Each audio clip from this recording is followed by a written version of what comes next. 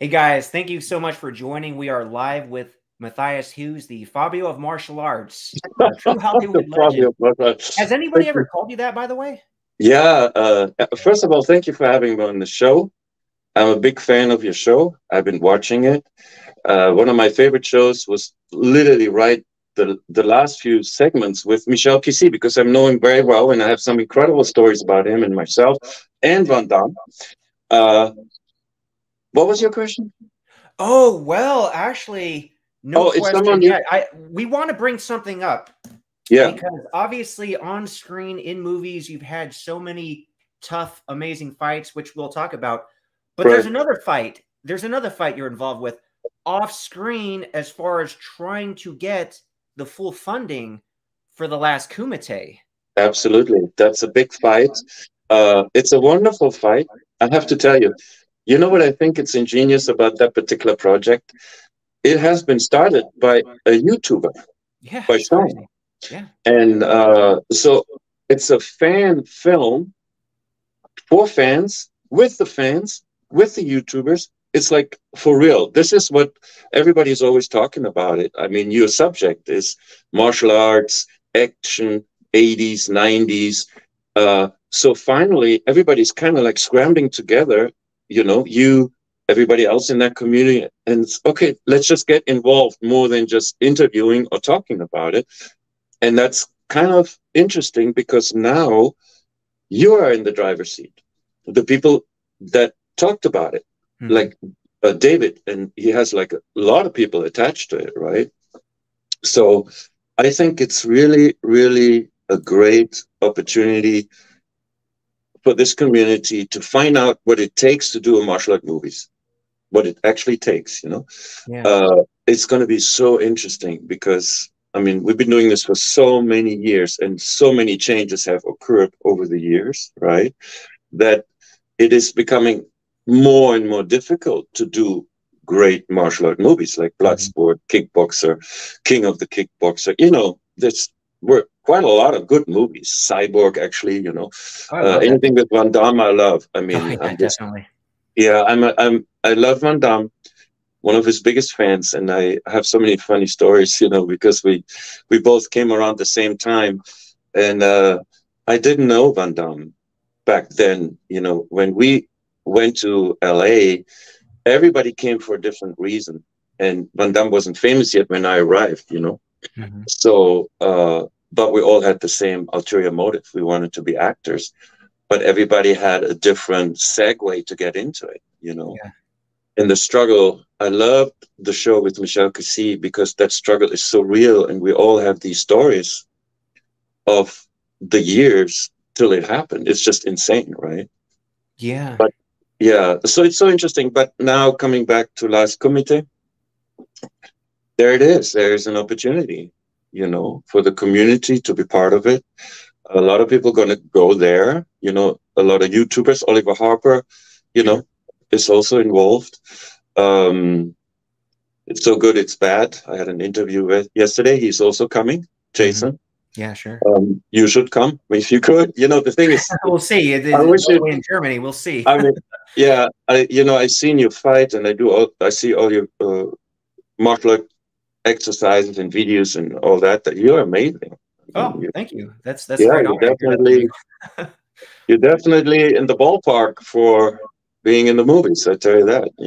Oh, appreciate that. Appreciate that. Yeah, absolutely. So, guys, in the description, there's a link for the Kickstarter, Last Kumite. There's only 10 days left, and Great. it Yeah. is moving up. I believe it is at over 100,000 now, but Oh it wow. needs to get like 161 because it's all or nothing. So if it doesn't reach that goal in the next 10 days, then the Kickstarter and the movie doesn't get any of that money, and that'd be a real shame because this thing Yeah. needs to be as good as it possibly can be, and every dollar helps. So Thank please you. support it, man. I'm rooting for it. And a Thank lot of you. this was your idea. So Sean David told me you Yeah. guys had talked, and you basically kind of told him, "Hey, you should help, put this whole thing together." One of those Yeah. kind of I mean, 80s, 90s type it, martial art movies. literally, it could have been a discussion with you. It was kind of like that. We did a general interview, and we both talked and loved the 80s so much, right? We got hung up on it.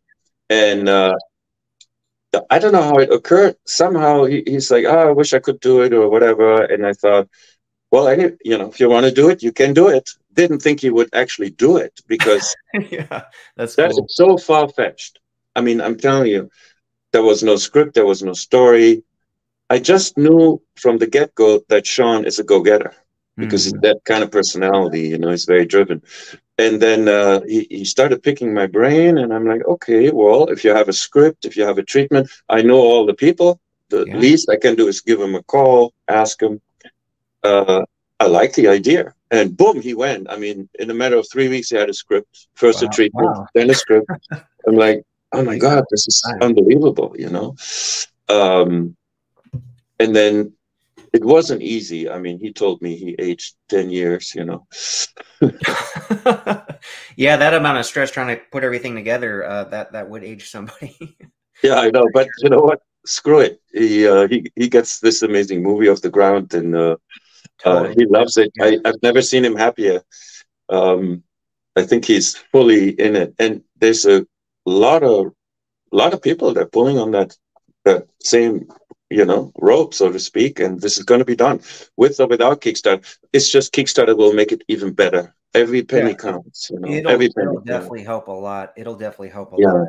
And I want to thank Charlie here for the $20 donation to the channel. That's a great guest. Hey, Charlie, contribute to the Kickstarter while you got your wallet out there. That shows how many loyal followers you have.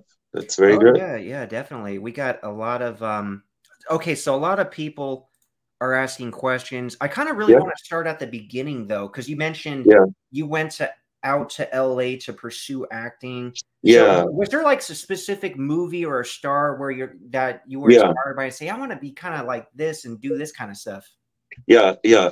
I think, as I said, Van Damme, myself, every single person that ended up in LA like a gunslinger, we all were like ready to go for it. You had to have a motivation, Oh yeah. I think with Van Damme, he said it was Hong Kong movies, and he idolized the Hong Kong fighters, Bruce Lee and everybody, right? So for me, it was never martial arts. It was a totally different thing. I'm a track and field athlete, right? But I did judo and taekwondo, but it wasn't my calling. Everybody has a calling because I'm 6'5". So I was really good in track and I trained 6 days a week, did competitions all around Europe, blah, blah, blah. But I had the foundation of martial arts, but that's never occurred to me I'm going to go to Hollywood, be a martial art fighter. What happened is I owned a fitness center. And I had a crush on a girl. It's really simple. And she came with this magazine, and Dolph Lundgren was on top of the magazine. And she said, man, that's my dream, man. This guy, oh my God, he's like 6'7" and gorgeous. And I'm like, oh shit, I'll never be like him. And the girl was so infatuated. I knew I had no shot at her, right? But it bothered me so much. And then Rocky IV came out. I walked to the movies. And I watched it and I thought, oh man, this guy's like a god. Okay, I'm going to have to go to LA. I'm going to have to challenge him. Kind of, I'm going to, like a gunslinger. I want to see if he can do it. I'm not as good looking, not as tall. I'm going to do it. So I went there, and as most people that go there, you go to Gold's Gym in Venice, right? Yeah. Because they're all Schwarzenegger, Stallone. I mean, to that day, everybody works out there, right? So I knew I had to go there. I got a job picking up weights like anybody else. John Cena, we all did the same. We picked up weights, re-racked them. And the manager said, well, if you want to be in the movies that they're shooting He-Man, Master of the Universe, you should just go. Dolph is having dinner tonight in this restaurant. It's a VIP place, I'll put you on the list. I'll make sure you just go to Dolph and say, oh, Dolph, I want to be an actor like you. And just go. This is Hollywood. You can do it. So I go there, and I was so nervous. I didn't know what to wear. I was putting boots on, dressed all in leather. short sleeve, you know. I thought I got to stick out. Yeah, sure. And I was waiting at the entrance, and there were so many people. It's just a VIP place. Not anyone can get in there. And suddenly this limo drives up, and Dolph gets out, bodyguard, cigar. Man, he was so good looking, just like in the movies, right? Larger than life. And my heart was beating. I was so nervous. I thought, oh my God, there's my chance. I can be in the movies. Naive, actually. You know? Just got off the boat. What do I know, right? Mm-hmm.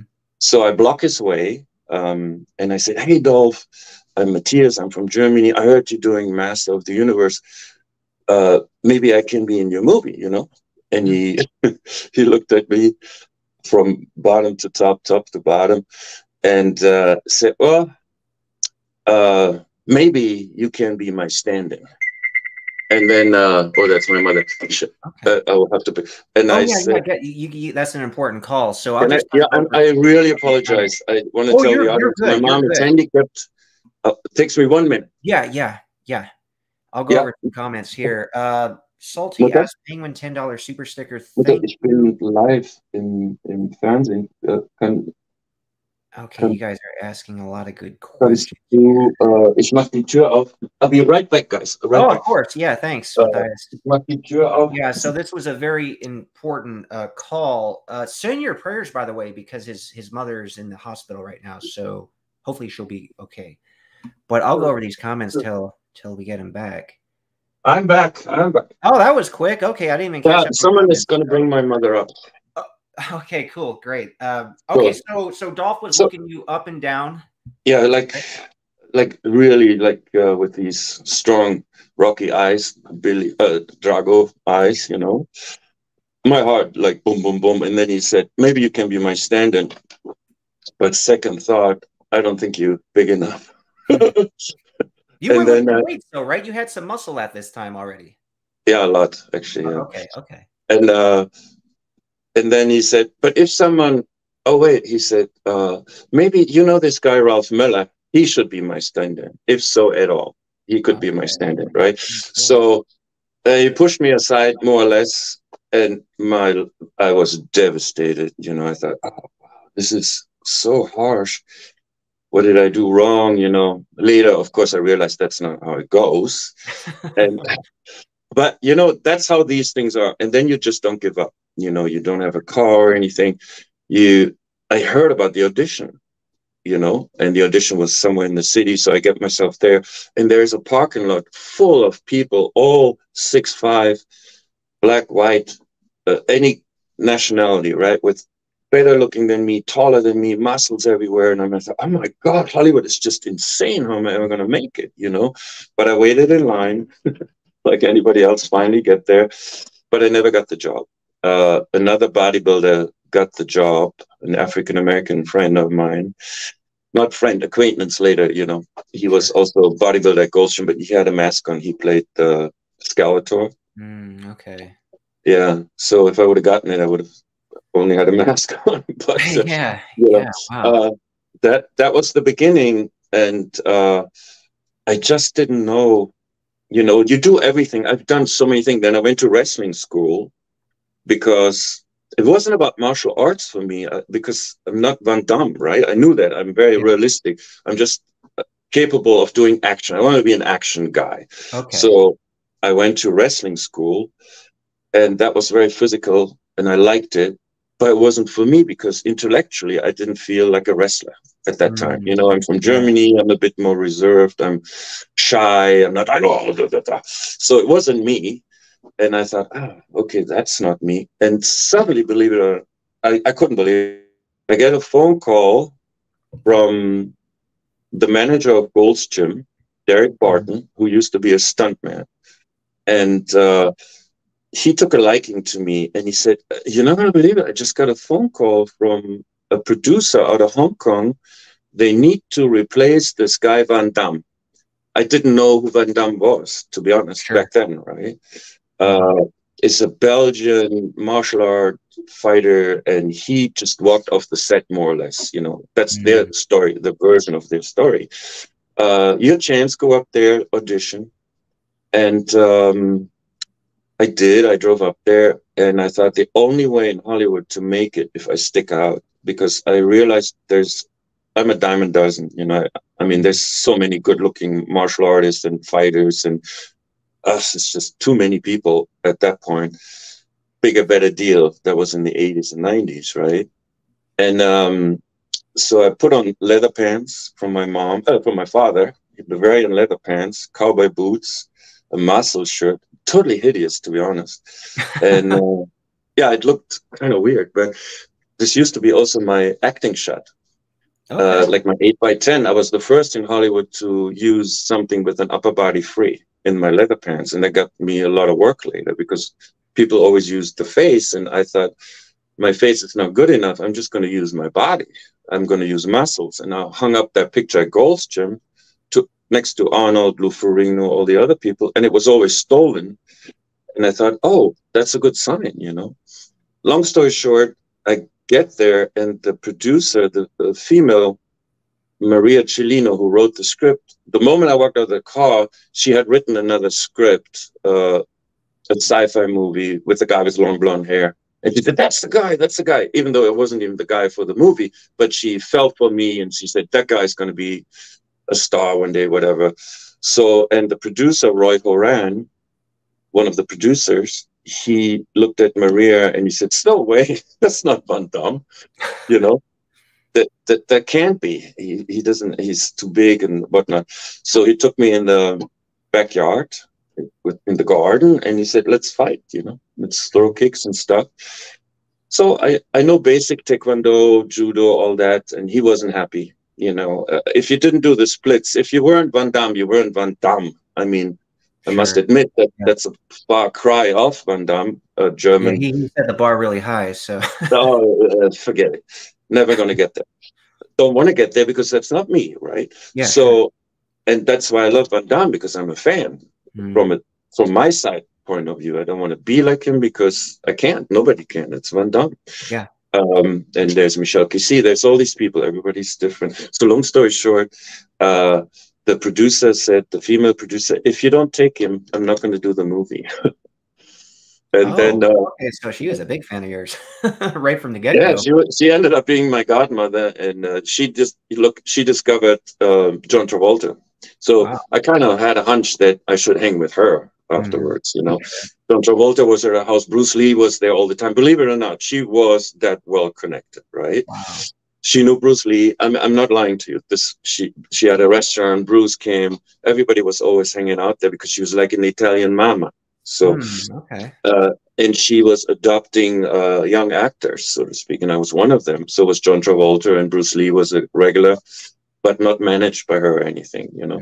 So, long story short, I fly to Bangkok, sorry, and I met Lauren Avedon on the plane. I had no idea who he is. He said, well, I don't know. This happened so quick. Kurt McKinney is not doing it. I shot this commercial for Slice, or 7-Up. They saw it. I got booked. Here I am. We're making a movie. Wow. It was amazing. I didn't even speak English. I had no clue what's going to happen. If it wouldn't be for Maria, who put her head out for me, you know, on a sling, I would have been never casted, ever, not a chance. So I get there, and I have all this dialogue, and I'm like, oh my God, I don't even know how to act. I don't know anything. I'm not even, anyway, I'm here. And there was one actor, Max Thayer. So I kind of like befriended him and, you know, show me how to act, blah, blah, blah. And then I'm in Bangkok and I get a phone call. This is hilarious, I tell you. Come on down. We want to do something. And I'm like, oh, so I go down and I see there's a camera set up and another camera. And there's like 1,000 people watching because it's Bangkok, you know. And the director, Ko Yang, he said, now show me what you got. And I'm like, okay, what do you mean? Show you what I got. Well, you know, do the splits, do this, do that. And I'm like, the guy flipped out. For a little while. He flipped out. He started yelling so loud in Chinese. Thank God I didn't know what he was talking about. And walked off. I mean, I'm fired. That's it, you know. So they left me behind and started filming without me. And I had to go in a training camp in Bangkok. I trained my ass off in movie fighting with the Hong Kong people, Okay. right? Yeah. With the stunt guys. And I really realized I have a thing for it. You know, I like it. I like to get punished. I like to fall. You know what I mean? I just don't, I have no fear at that time. I was 26, right? Sure. Pain means nothing. And in Hong Kong, if pain means nothing, you have a shot, right? You have to do this for real. So eventually they're calling me into the jungle and shit hit the fan right away.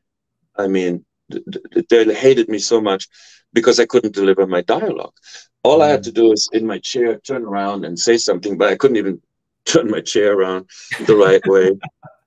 Missed my mark. The director runs off yelling, who'd have, and, you know, whatever he said wasn't nice. The DP comes to me literally in the same moment and says, listen, if I can give you an advice once this movie is over, your nose is so big, you should have a plastic surgery on your nose if you want to make it in the business.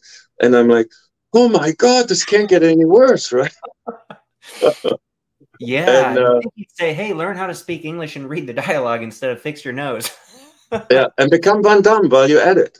Yeah, become yeah. Van You Damme. do the splits too while you're at it. Yeah, and they cut my hair short and slicked it back, so I look a little bit like him, and which never happened. I never looked like him. Long story short, they set up the first fight with their best fighter. He's the biggest and tallest from the Hong Kong people, and we went for it. And I hurt him really bad, unfortunately. You know, we hurt each other, but he got a bit hurt. Wasn't so much my fault, but I realized this is what Hong Kong is all about. And it clicked in me. And I said to myself, Lola, you don't have to bark. I said to myself, you must be willing to get hurt. And I changed my mind and I said, I'll do anything you want. Okay. Any stunt, anything. I don't care. I'll do it. Drag me, punch me, whatever. I don't care. I'll do it. And I loved it so much. I became like that guy. I was looking for the next beatdown, right? And it wasn't enough for me, actually. I wanted to do more. And Lauren Avedon is such an amazing Taekwondo fighter, right? Yeah. That it was so easy to work with Lauren. I mean, he was just, well, you know, Lauren, you know what he can do. It's kind of what you do. Lauren does that. And it's very easy if you're big to fight someone like that. That's very professional. Never hurt each other. It was fantastic. And then Cynthia Rothrock, immediately my favorite person, because she was tougher than anybody. I mean, she was full contact all the time. At night, she couldn't even hold her toothbrush. She would never say no to anything, ever. Wow. She's the most adventurous, amazing woman I've ever met, right? I looked up to her, and we were both like newcomers in an American movie. Even though it was a Chinese movie, it was a big budget, and it would go theatrical. Yeah. And we knew that. We knew this is our chance, you know. And we formed a really great friendship because, I mean, I looked up to Lauren, I looked up to Cynthia because they were really crafted martial artists, you know. Mm-hmm. And that's where the journey started of me having to adapt to these great fighters. So for sure, Matthias, we'll continue that journey in 1 second. Let me just try to catch up on a couple. Oh, yeah, absolutely. Speaking of martial artists, mutual friend, the Royal Gassan. He said, "Hi, it's Prince Garius. Please send my regards to my dear friend Matthias. He's a wonderful Aikido master. Definitely. And congratulations, he just got married. Yes, congratulations. Yeah, congratulations. He's got his princess." His princess, the prince that has a beautiful princess. Yes. Exactly. This comment from Sebjan88. Mission of Justice is my favorite Matthias film. Oh, wow. Hey, do you want to get a nice background story about that one? Sure. Yeah, definitely. It's just unreal. My favorite scene, and that really drove me crazy because I couldn't do anything, was the gauntlet scene with Jeff Wincock. Remember that? I don't know if you saw the movie. Jeff Wincock is an amazing fighter. He did the gauntlet. Yeah, he's really good with that, for sure. And Kuiji was there. He's an Asian fighter, amazing stunts. And there was this guy, Chad. I can't even say his last name correctly. Chad Stahelski, the John Wick dude? Yeah, that's his first movie. Oh, was that his first one? Interesting. That was his 'Cause I first know he movie. goes way back. Yeah, that's interesting. Yeah, that's his first movie, and he was a stunt fighter, more or less, you know, being the recipient of Jeff Winkler. Mhm. And I found that out later, and I thought that's some really amazing trivia because he was basically a stunt fighter that emerged to be the biggest action directors almost of all time, if you think Yeah, it's about it, right? crazy. It's pretty awesome Crazy. for sure. Through the stunts, then becomes a stunt double for Keanu Reeves, right? So uh, that's Hollywood for you, by the way. Everything is possible and nothing. You know what I Yeah, mean? so it's always important, obviously, to develop those relationships and at work to be somebody that people actually want to work with. Because again, like you never know Right, where someone's going to go. Who would have ever guessed Chad would be like the top action director? So I'm sure people he worked with 20 years ago, he probably remembers them, right? And he's like, "Hey, this right, guy was really cool. I'd like to use him in a future film." right. Here's another comment. Thanks for the 9.99, Chris Murphy. He said, "Thanks VS for interviewing these legends. Matthias was one of the best 90s villains and the epitome of the American dream," which I think everybody would agree. Prayers for Oh, your thank you. mother, Matthias. Loved your Thank you. book. Oh, thank you. Uh, yeah, the book was actually written.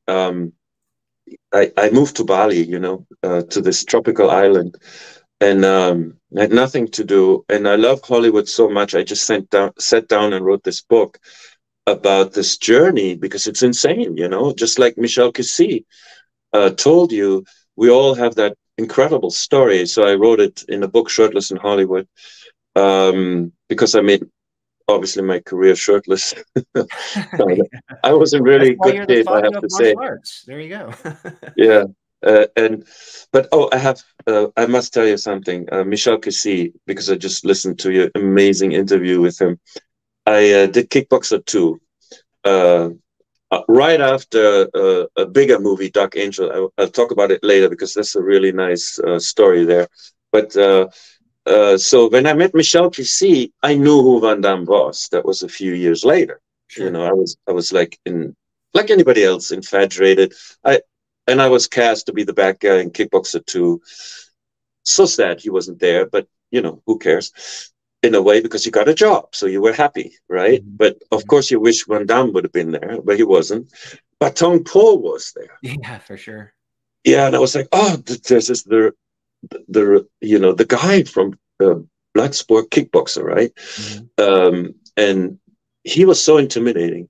I tell you, he was big, he was powerful, and he could actually fight, like lethal fight, right? Yeah. Because we had to go into a training camp uh, with Benny Arkidas, and he was supposed to whip us in shape. And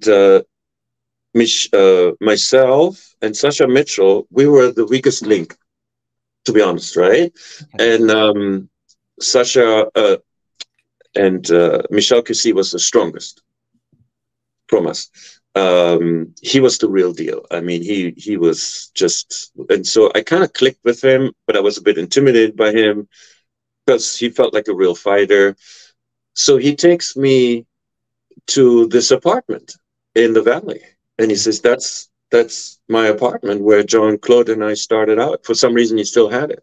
Yeah. I was like, "Oh my God, I'm in this apartment." And he told me all these stories that he has told you. Mhm. And I had to sit down on that couch and I was thinking, oh my God, we have this so much struggle we had to go through, you know. And I thought, so good for Jean Claude, he had Michel Kissy. He's like a coach or something, right? I wish I would have had that because Oh you man, saw, hearing yeah, the Michelle Kesey interviews, I well, think everybody wish they had somebody like that in their corner, yes, just yeah. backing them, supporting them, helping them. Just oh man, can you What a imagine? guy. But you made I, it I without your own Michelle Kesey, luckily. But we yeah. all had a guy like that. That'd be great. Oh, it's like I can't wait to see him actually, you know. Because of that interview, I was listening to it and I thought, oh my God, these good old days were the best days because we were struggling so much and it feels so new and exciting. You know, it's the best time. You never forget it. But I was in that training camp with Benny Arkidas, Jet Center. That's the real deal, you know. Oh yeah, big time. Yeah, and then Gene LaBelle shows up. I don't know if you know him. I know The of one, him. Yeah, the late. yeah, that choked out Steven Seagal. And sure thing, man. I'm in that same position, right? So he says, "I'll pay you $10,000 if you beat me on the floor." Yeah, and he was kind of like really setting me up because first I did that with a black belt. I think it was judo guy, and it wasn't that difficult for me to kind of like win, so to speak, you know, because I'm so strong, and I felt, oh, this is going to be great. So I go on the floor with Gene Lever, who's I think he was 70 years old, Oh and I yeah. have not a shot in the world, not a shot. And then he has me in the chokehold, and I thought, I'm not gonna. This is no way. I'm not gonna give up. Until today, my jaw is screwed up, right? But it doesn't matter. I wasn't about to give up till I gave up. Okay, Uh, sure. yeah, and then he said, "Hey, you know, you're lucky I didn't choke you out." And I'm like, "Why? Why?" He said, "I like you." Oh, I thought, okay, thank God you like me because you could have done anything with me, right? And later I heard about the story with Steven Seagal. And Yeah, which is an interesting story because I interviewed stuntman Stephen Lambert, who was there, and also yeah, the stunt coordinator Conrad Palmisano, and they said, okay, there was like a little bit of a skirmish, but he never really choked him unconscious, and Seagal never like actually defecated himself, even though people who they want to believe that if they don't like Seagal, right. you know, I want to go with that story. People had commented on that video interview say, yeah, I think I'm still going to go with the other story because I don't like Seagal. It's like, dude, the truth is more important, I think. I know. I mean, he was there, right? Yeah, Conrad and Steve Lambert. And they That's said, what look, I mean. they did, They were there. move him around a little I bit. think Gene LaBelle is a really nice guy. It would take a lot for him to really hurt you because that's not sportsmanship like. But the other thing is, how would he ever continue working in film if he literally choked out the lead star? Like, no one would hire him. He'd be blacklisted. He'd be That alone blacklisted. makes me question it. And he continued, like the stunt coordinator, Conrad Palmisano, who brought Gene LaBelle on set, continued working with Gene and Yeah. Seagal. There's no Oh, way they would still work together. So there's just too many things that wow. You know, you're make making me a believe that very, he very didn't good point. really choke him out, and Steven Skull didn't really defecate himself. They just kind of, you know, Yeah, it's messed like around the a little bit, gerbil.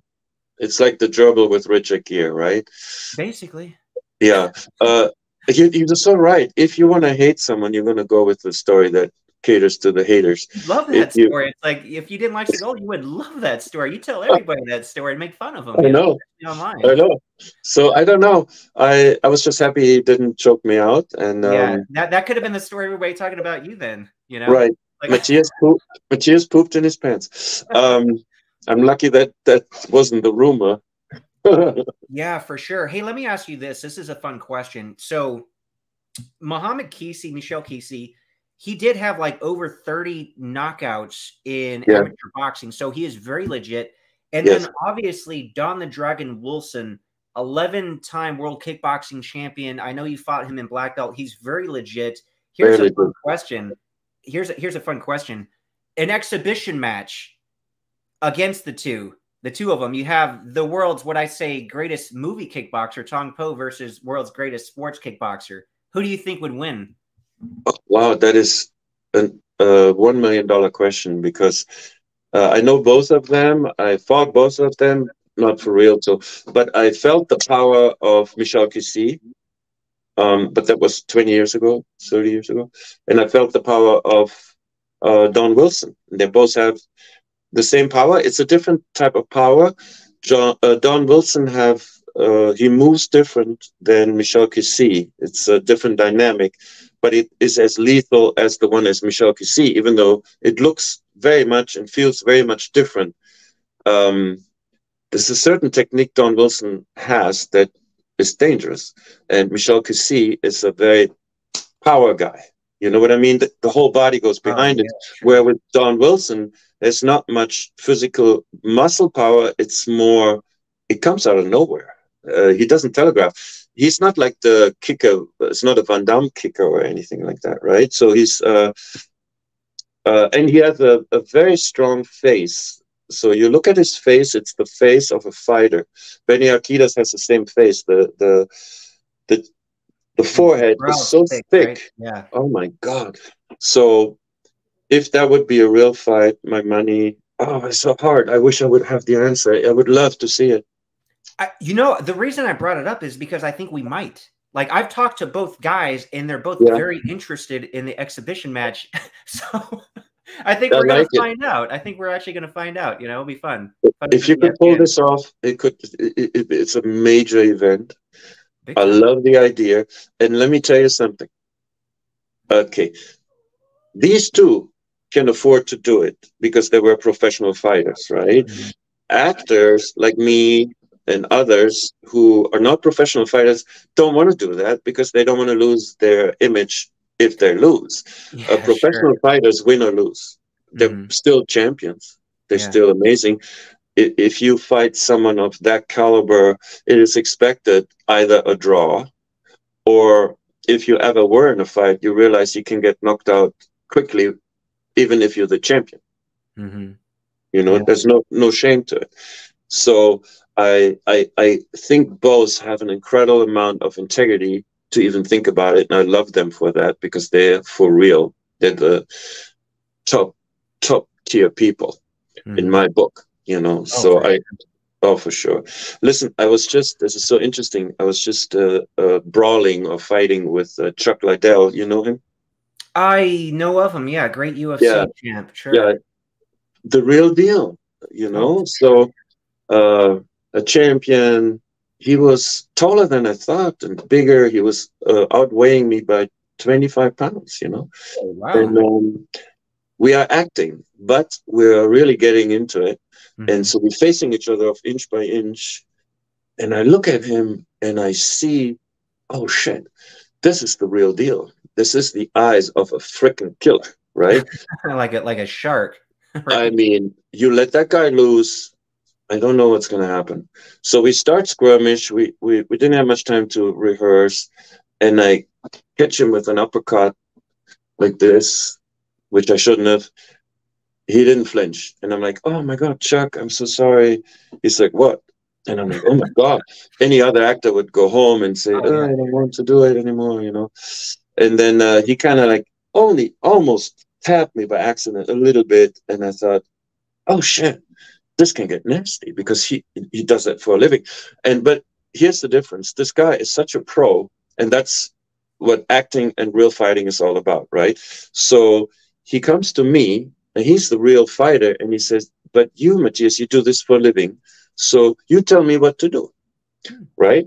Hmm. And I'm like, "Oh my God, Chuck Liddell is such a humble person. He's the real deal." But he says, "I'll follow you because this is what you do for a living." Yeah, So, with nice. other words, if I would call Chuck right now, Chuck, would you mind? Can I come in the ring with you for 3 minutes just to see if I survive? He probably would say it, and then the moment the door closes, I'd be in his world, and then maybe never get back out. Big trouble. Yeah. It's Yeah, and so this you're working with him in a movie you guys are currently shooting right now in LA, right? yeah, yeah. Andromeda Wars. It's a sci-fi movie. It's a bit of a skirmish there. It's unfortunately not a three-act fight as I like to do them. Hmm. Meaning, it's a one-act fight. Uh, all fights are like a movie. They have to have three acts. It's the beginning, the middle, and the end. And that's how we used to do Kickboxer or any of 80s, 90s movies. Every fight tells you a story, you know, and you need approximately the minimum you need is 12 hours, you know. We Yeah, had like sure. uh, 2, 3 hours, and I'm like, okay, so now act two. Oh, no, no, no, we have to go, you Oh, you're know. done. That's it. Okay, you got what you We're got. done. Wow. Wow, that's the problem with lower budget films. You don't have the time, You know, unfortunately. uh, Here's a cool question. Phil Malavic, I've read you've compared yourself to Rutger Hauer. What are your thoughts on him? I love Rutger Hauer. He see, like I said, I was not a martial artist. I was wanted to come into this business as an actor without being an actor. It's actually kind of crazy, right? No speak English, no nothing. Wants to be actor, but I had the feeling I could do it. So I went to acting class, all that crap. I was the worst actor. horrible. Anyway, Rutger Hauer was kind of my idol, acting wise, you know. So I wrote to his agent. He answered. I couldn't believe it. ICM, you know. And he said, maybe one day, not now. You not, you know, not there yet, blah, blah, blah. I heard that a lot. You're not there yet. Over the years, you work your way up to it, you know. Like Van Damme starts in a costume, right? My first job was hand doubling Ken Wall for Taking Beverly Hills. And I was so proud that I'm in the movies. I took it really seriously. I mean, I was in an actual helicopter on stage, inserting the magazine for Machine Gun. But it was only my hands, and I already thought I'm in Hollywood. You know, that's how delusional you are. But that's how it starts. Yeah, sure. And then I'm a bodybuilder on the beach with Tom Hanks and Dan Aykroyd, and with all the other big bodybuilders. And I thought, oh, now I'm in the movies. You see me, you know. That's how you start. It's really bizarre, you know. But you have to have that beginning in order to make it to the end, so that you actually become an actor, or at least an action star, martial arts star. In the 80s, 90s, every single day, a guy walked into Gold's Gym who was as good as Van Damme. I mean, I'm not saying as good, at least, but they all could do splits, and they could fight, and they had a title. And they were French, or they were Belgians, or they were from Holland or Switzerland, and some were so good looking. And I know them all because we're all friends. I'm talking about Olivier Grenier. That's the ones that made it. Daniel Bernhardt. Yeah, sure. Yeah, that's the ones that made it, right? Yeah. And then countless others that never made it. And we were very competitive. We were all friends, but we were competing against each other. And I wasn't a martial artist like them, but we were still competing with, you know, because I slipped into the martial art movies as a bad guy. So there I was, couldn't get rid of me. And I kind of learned it, and I loved it. And I love it so much that, you know, I'm really into it now. I will never be like you or Scott Atkins, but I'm devoted to martial arts as well, right? Because when you do movies, you learn from the best in a short period of time. Yeah. You go to camps, like I did a movie Fist Fighter, and I went to a fighting camp with the guy that did Raging Bull and the first Rocky movie, right? Yeah, and he was. These people are very tough, you know. Like, you really learn how to fight and box, and he split my lip the first day, and every single day you split it again, you know, till you learn to keep up your hands. Till I was ready, and then he was calling me girly man. I mean, he had it out. I mean, just that alone is a movie. How you get trained to be in the movies, to where they toughen you up. Benny Akitos, they all do it. They all hurt you a little bit.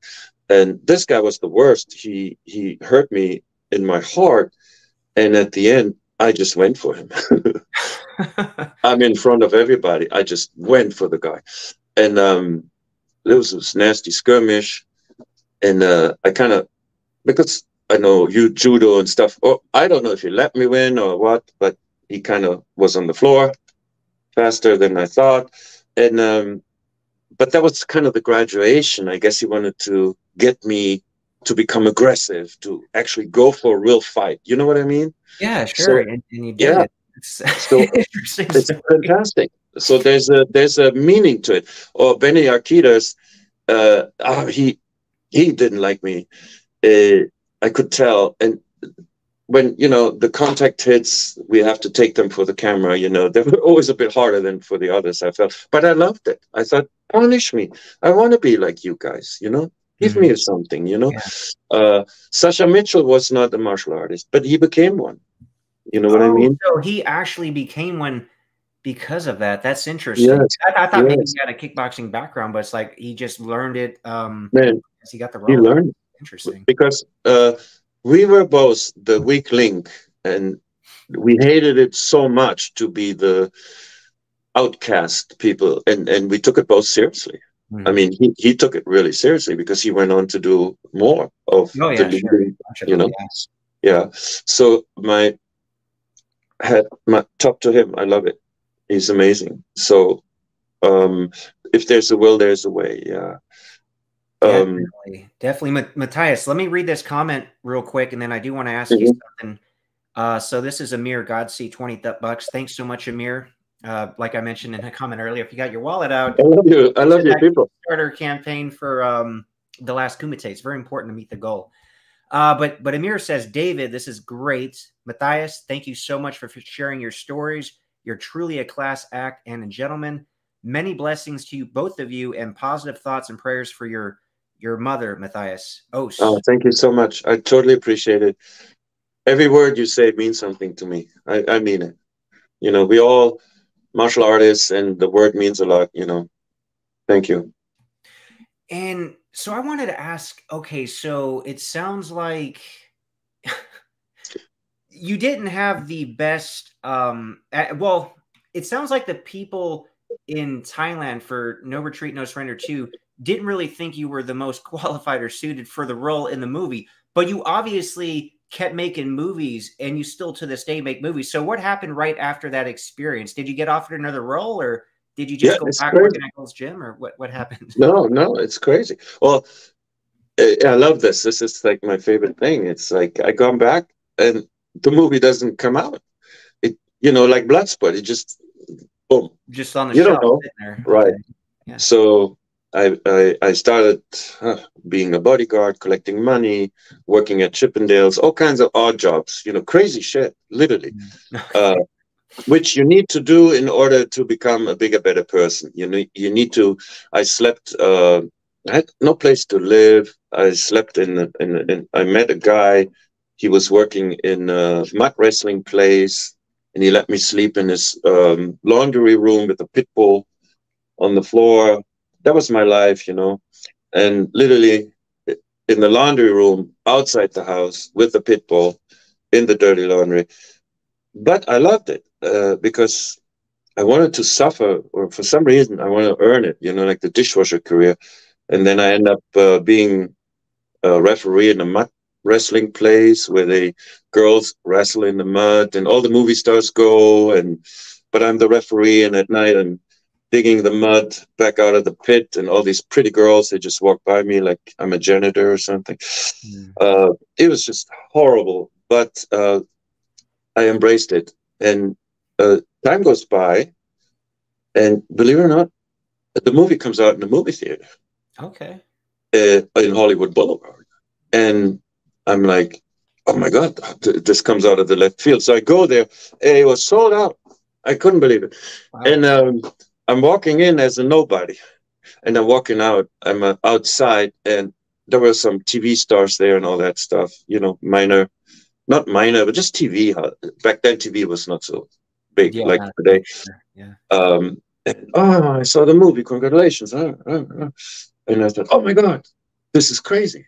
You know, I'm in the movies. And I'm telling you, the next day, the phone rang. Okay. The next day, it was a film called Fist Fighter, the one with the guy from Rocky, right? Yeah. He saw the movie on that weekend, and he tracked me down.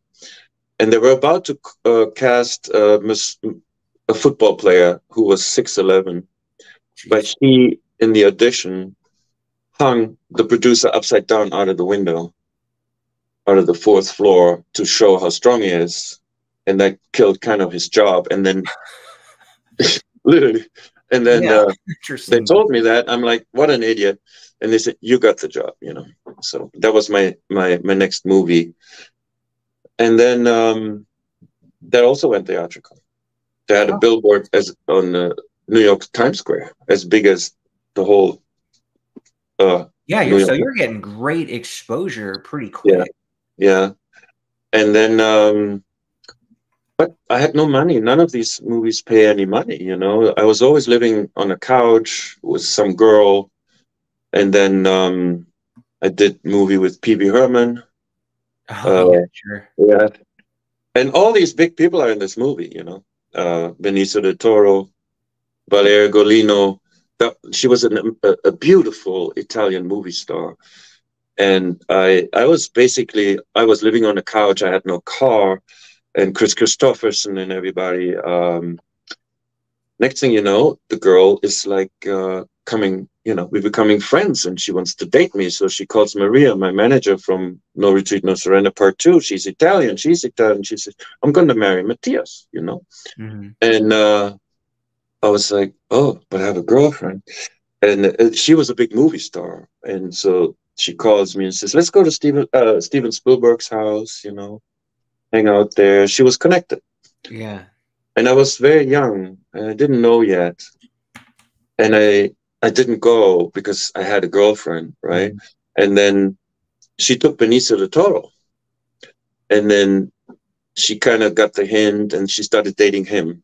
Okay. And look what, you know, so she took him in the right circles too, right? Yeah, sure. That's you should always think about twice. I was dating some nice person, beautiful girl, but she was a waitress at Tropicana, right?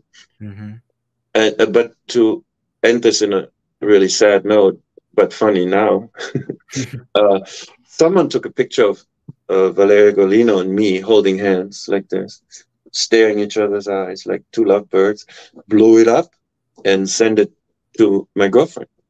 And I come home from filming. I moved from another couch to her couch at that time, from my friend's house into her house. We just started dating. Long story short, I come home, there's suitcases on the street. Wow. So basically, you might as well have just dated the other girl because your girlfriend thought you did anyway. Right. Homeless again. Yeah. But I suddenly get a phone call, the phone call of your lifetime. This is unbelievable if you think about it. I didn't know what this call was about. It was, they needed a track and field athlete, not an agent. I'm a CIA agent, by the way. I have funny stories about that too, the CIA. But long story short, I get that phone call because I'm an athlete. And I go to the casting office, Universal. And the room was full of athletes, like big guys, you know, tall guys, basketball player, track and field guys like me. And they were looking for someone that can jump over cars and do stunts and like the ultimate guy. Yeah. Physicality as an athlete, not a fighter. And I finally make it inside. I thought, oh, so many again. And the director takes one look at me. And that was it. It was love on first sight. That was Greg Bexley. And he said, you know what? I'm going to talk to you alone. There was not even a casting for me. He took me in the main room and he said, listen to me and listen to me really careful. This is going to sound really strange, but this is true. It's your date today. I'm like, what is my date today? He said, do you know Dolph Lundgren? And I'm like, do I know Dolph Lundgren? You know, I was like, yeah, I know Dolph Lundgren. And he didn't know how I knew him. And I was like, what is it going to be with Dolph or something? Yeah, you're not going to believe it. Dolph, it's supposed to be the star of this movie. And it's a Terminator alien movie. He doesn't want to do it. Can you believe it? He doesn't want to do it.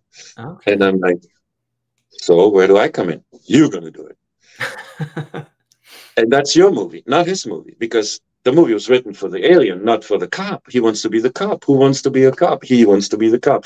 Wow. I think he wants to show that he's also an actor. But in my opinion, he's making a mistake. That's what the director said. But he's Dolph Lundgren. He can do what he wants.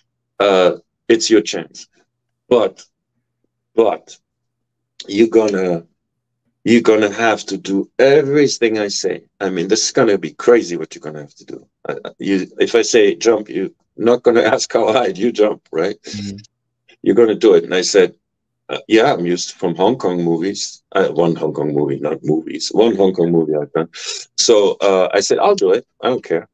And I did, and it was crazy. I mean, I risked my life on a nightly basis. And I lived to please this guy. I mean, I lived to please this director. This is all I could think because Dolph was in the movie.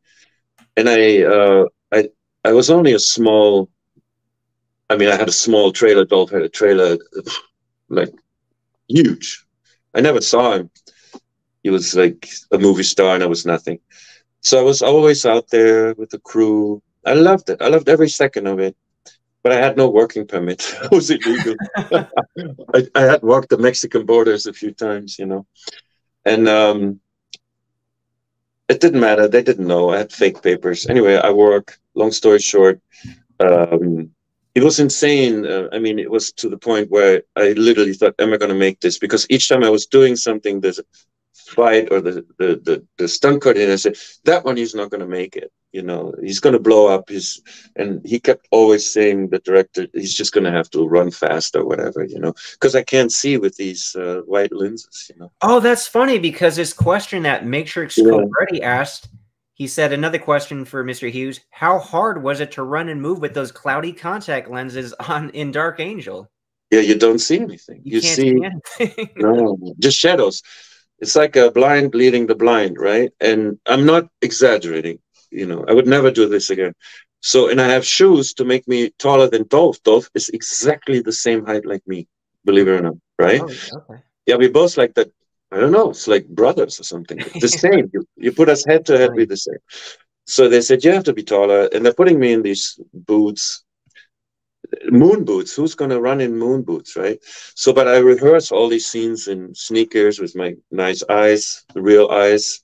No problem. I can run over any car, jump over a car if I need to. Not anymore, but I used to. And do all that. And then they put the eyes inside, put the moon boots. And you've done it, excuse me, you've done it so many times that you just go for it. In the film world, you always have to just go for it, because what else you're going to do, right? It's like an athlete, go for it, tunnel vision. So I run, but the downfall was that it's up in a parking structure that's really high, and they built a tower outside with the camera on, and it held 3 people plus me jumping onto it. But there's actually, I mean, you can fall down there and then you're finished, right? Mm. So, and I come with an incredible speed, and then when I jump through the window, I'm going to be on fire. So nobody knew if I'm going to take everybody down into hell with me. Neither did I. And they call action, and again, the stunt guy says, we can't do this. Matthias is going to explode, blah, blah. No, he knows it. He's going to run. He's just going to have to run faster. He always did that. He's just going to. So, long story short, I survived it. Nobody got hurt. And then you think, okay, that's a one-off, because today I wouldn't do it anymore. That was in the 80s, where you still had to do your own stunts, you know. Yeah, no green screen, nothing like that. Yeah. And you know what? I admired Dolph so much. I mean, he was like an idol to me.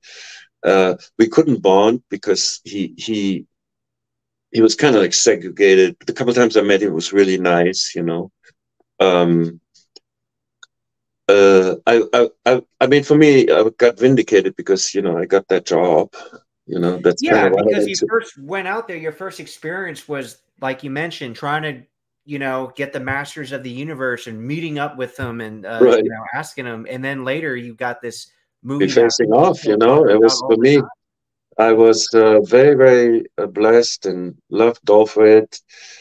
That was just amazing for me, you know. And that's, I'm telling you, I got caught on this movie, and by the INS. It was a huge scandal, but Columbia Pictures kind of saved the day, or MGM, I forgot who it was. One of the big boys. I got yelled at.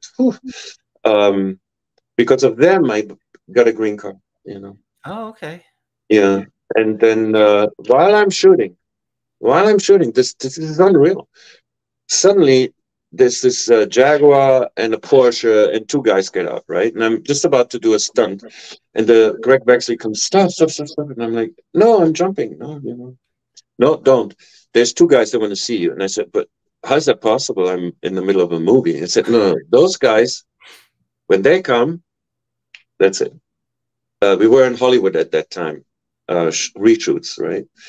And you must see them right now. I said, I'm in a costume, you know, I'm like 7 feet tall. Doesn't matter. Go like that.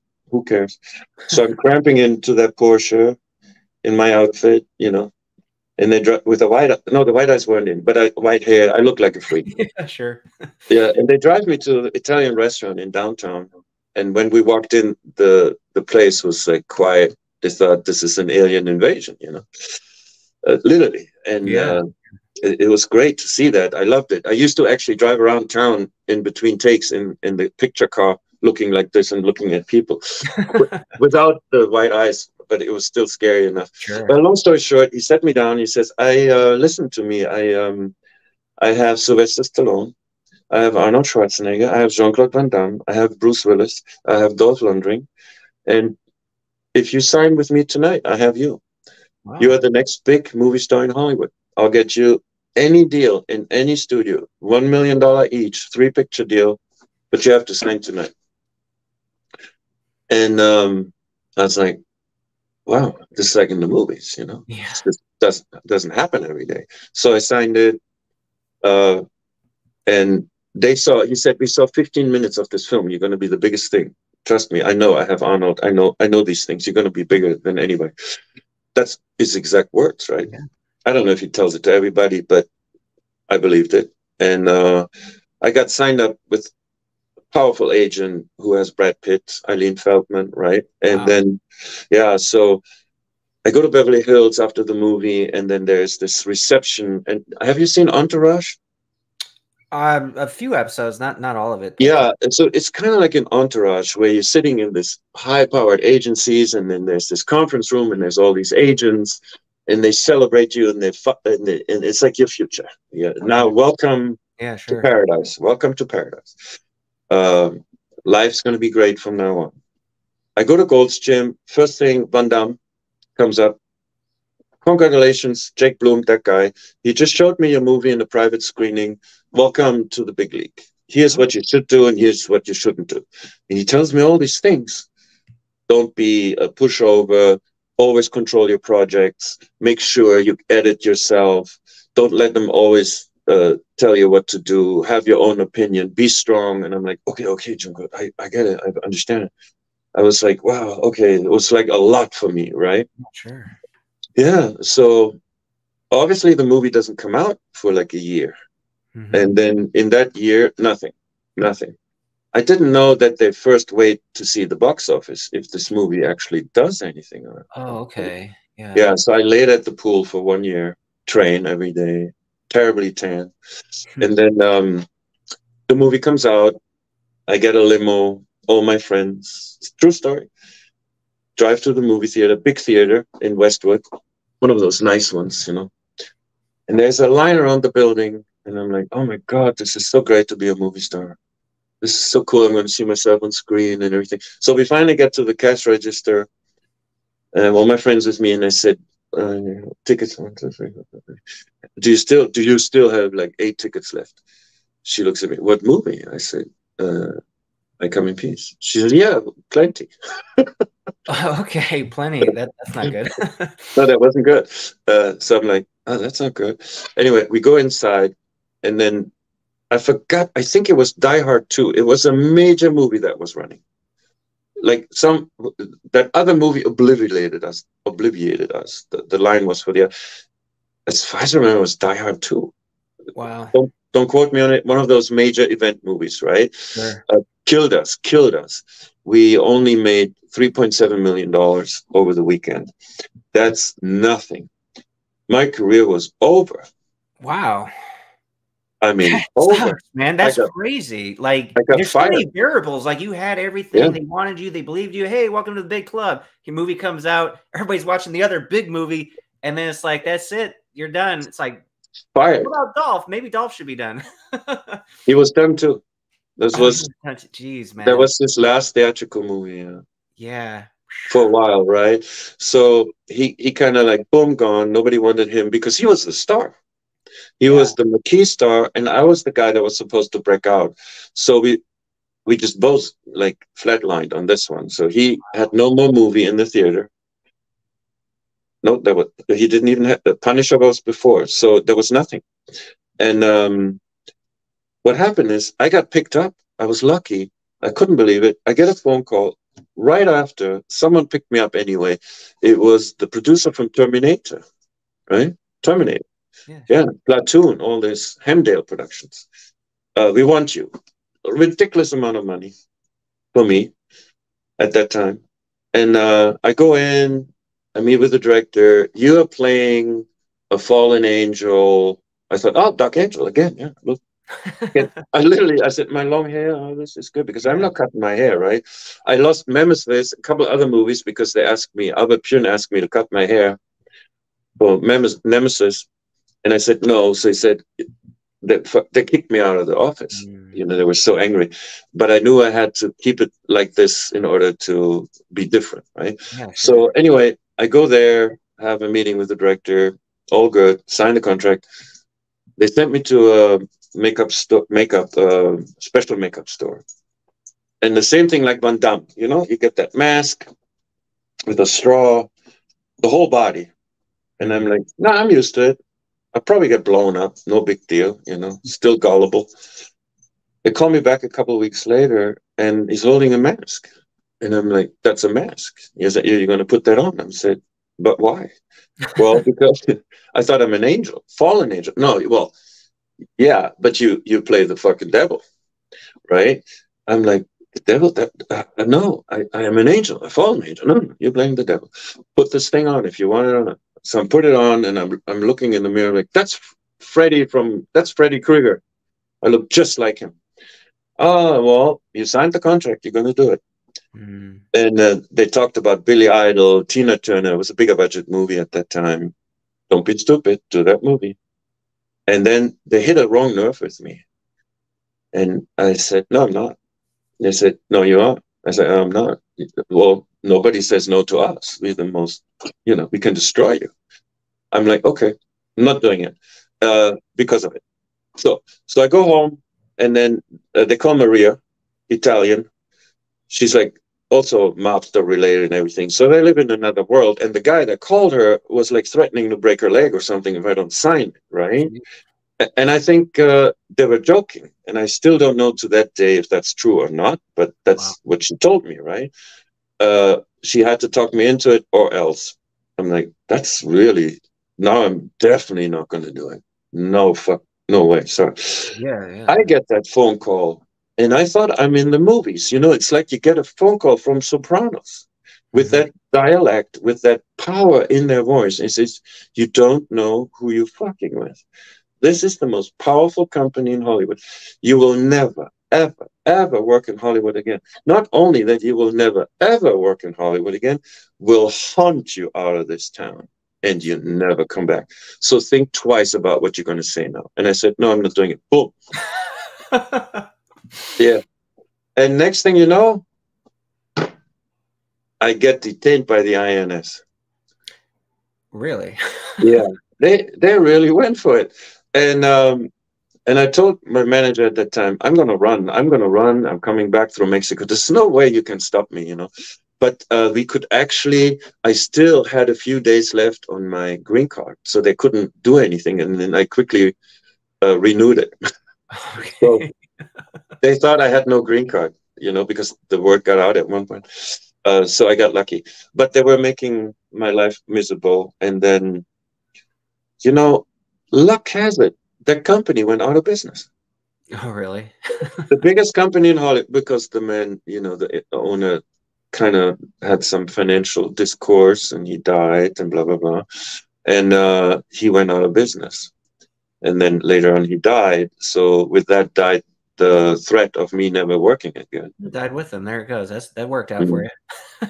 Yeah, I'm not saying I'm happy he died. I'm just saying he would have died anyway, not because of me. Yeah, sure. And yeah, and years later, I meet this guy in Brentwood, really nice guy. And he's like, my uncle is John Daly, my mentor. And I'm like, oh my God, that's the guy. And now I'm sitting in his living room and I have to pretend, oh yeah, he's a nice guy. That's funny. Wow, that's crazy. Hey, here's a question from Sun God, and thank you for the $5, Sun God. Do you feel the martial art action movie era ended too early for your career? Yeah, I have a bit of a bone to pick. No, it's not a bone to pick. It's like this. It's very easy to explain. The whole genre died. Yeah. Right? So the guy that signed me up for the big deal, Jake Bloom is his name, right? He called me in his office because I kept calling him. I said, come on, this can't be over. This can't be over. And he finally called me in and he said, listen, I had the same talk with Arnold. The time of the muscle and the action is over.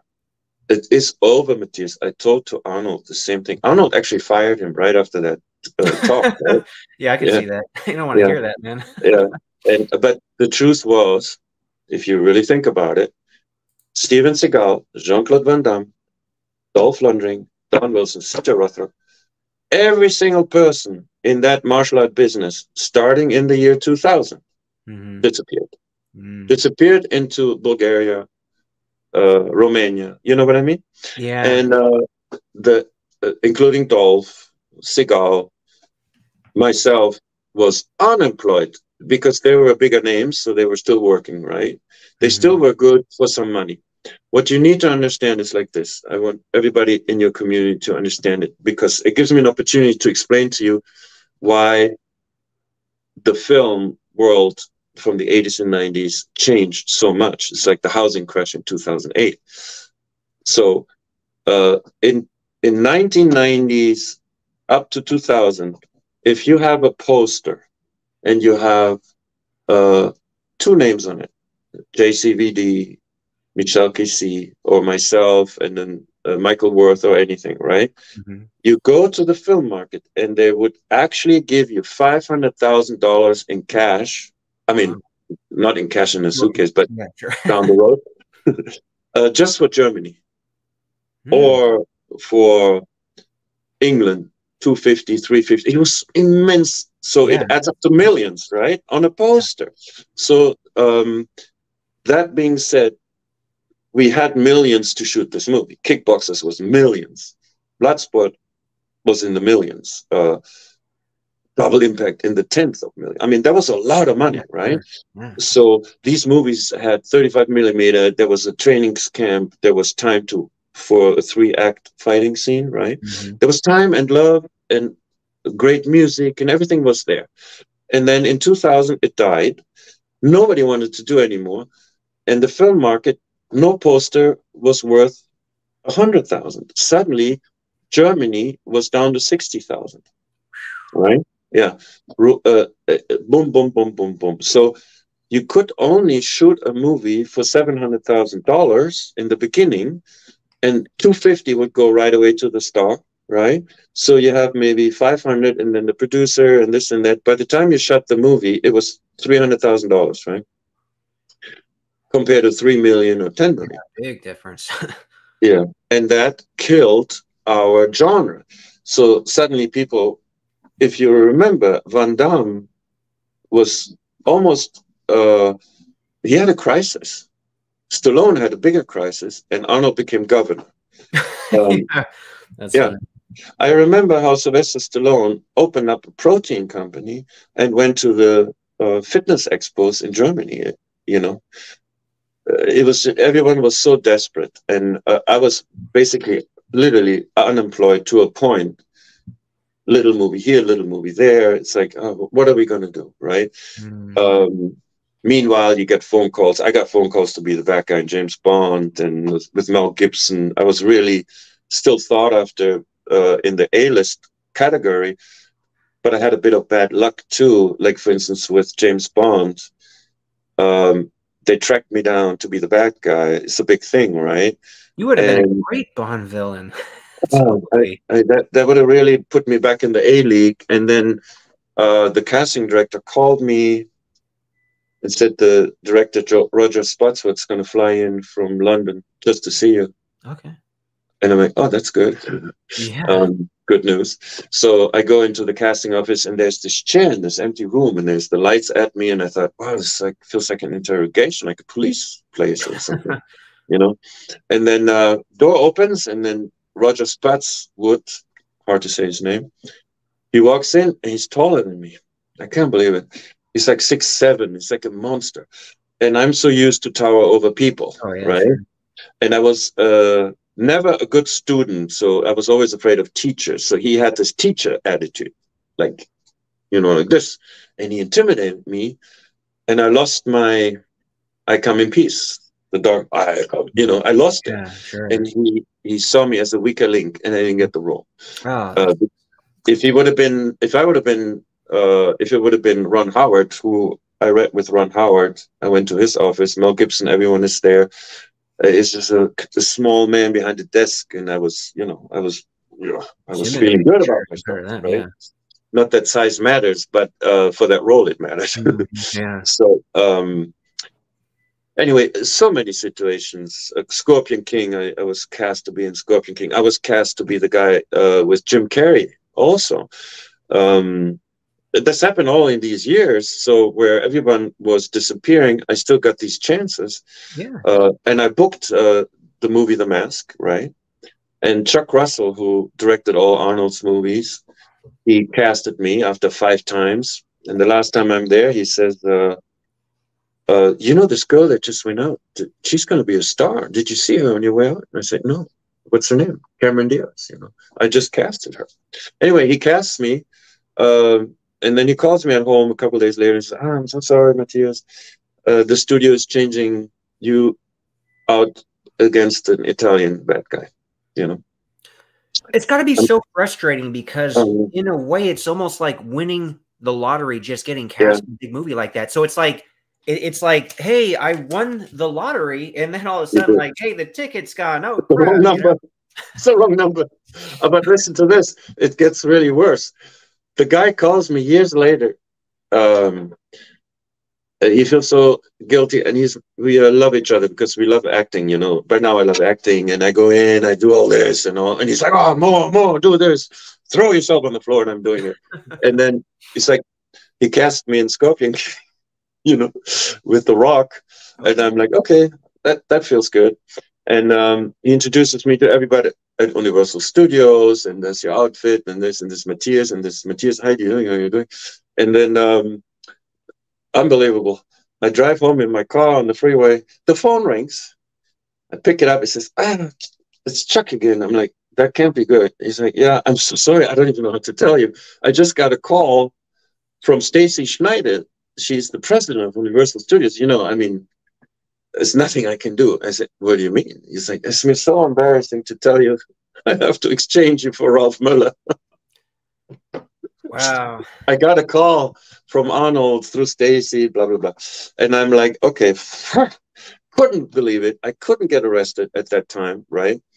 So, and there was still the Gladiator. I thought that's my last chance to jump on board, at least back into the A-League, right? The Gladiator movie. And they were needing one more guy. Couldn't believe it. So I went and got special makeup done for a lot of money because they needed a really rough guy, tumbled, and I got this. And Lou Ferrigno was in the talks for it, and some other guy who got it. Anyway, long story short, I didn't get it. So, and then I never forget, I'm down and out by then. By then I'm down and out. I'm so pissed.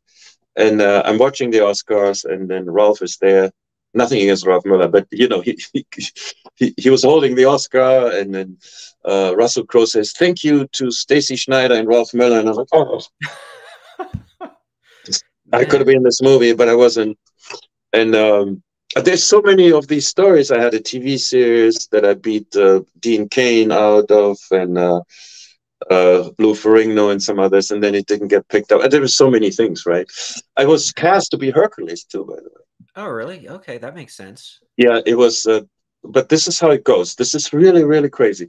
It's they cast 3 people, and all 3 signed the contract. I mean, and it says first one 50,000, 150,000, blah blah blah, whatever money they offer you, right? Mm-hmm. But then they have 3 people that they already signed, and only one gets it. Wow. But you don't know that. You go home, you think you got it, and then you get a phone call said, no, well, in the end we went with Kevin Zong.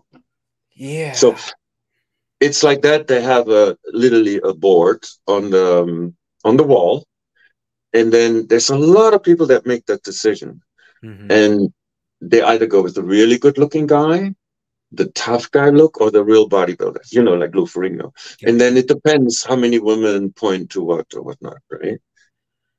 Yeah, man, they're so Like I said, It's that's insane. like a 1 in a million shot to get any of those. I mean, It's, obviously you've done a lot of work, but so many of the close calls for the bigger movies like James Bond and all that. That's crazy. Here's a question from Perry Fan 49.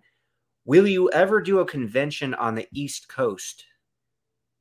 yeah, if there is one. You know, they do have, I don't know if you know who Alan Goldberg is, but he has his martial Yeah. arts action weekend, I believe at the end of January every year. You know, obviously there's a lot of martial Oh, artists that okay. are like Don Wilson, Cynthia Rothrock, Michael Jai White. So you'd Oh, be wow. perfect for that event. Then people can Yeah, meet you that's like this Perry fan guy and get your autograph. absolutely. I've done a few, to be honest. I did a con in Germany with Richard Norton, Cynthia Rothrock, Don Wilson. Hey, The Perfect Weapon, remember him? Um, Yeah, Jeff Speakman. Jeff Speakman. I love this guy. I Yeah, was so he's happy great. to meet him. Yeah. So I got to meet a lot of people myself, Mm-hmm. on these conventions. Yeah, for sure. Hey, let me ask you this. Hmm. So was there any talk, because you've obviously worked with a lot of people, fought a lot of people on screen. Was there any talk of ever working with like Van Damme or Steven Seagal? No, I No? mean, I had the same manager that worked or was very close. Was a producer friend, a producer with Phil Goldfine, um, who did all the Steven Seagal movies, right? Hmm. And I kept saying, hello, let's just do something. And they said, no, he's not going to work with this. It's not going to happen. And I said, that's stupid because, listen, if I could just work with him, we'll go to the gym together, we get each other in shape, and just stop right there. It's not going to happen. It's not going to happen. Forget it. Never going to do it. And I thought, okay, well, never going to happen. Never going to happen. And it never happened. I met Steven Seagal eventually in Moscow in the Ritz-Carlton. He was very nice.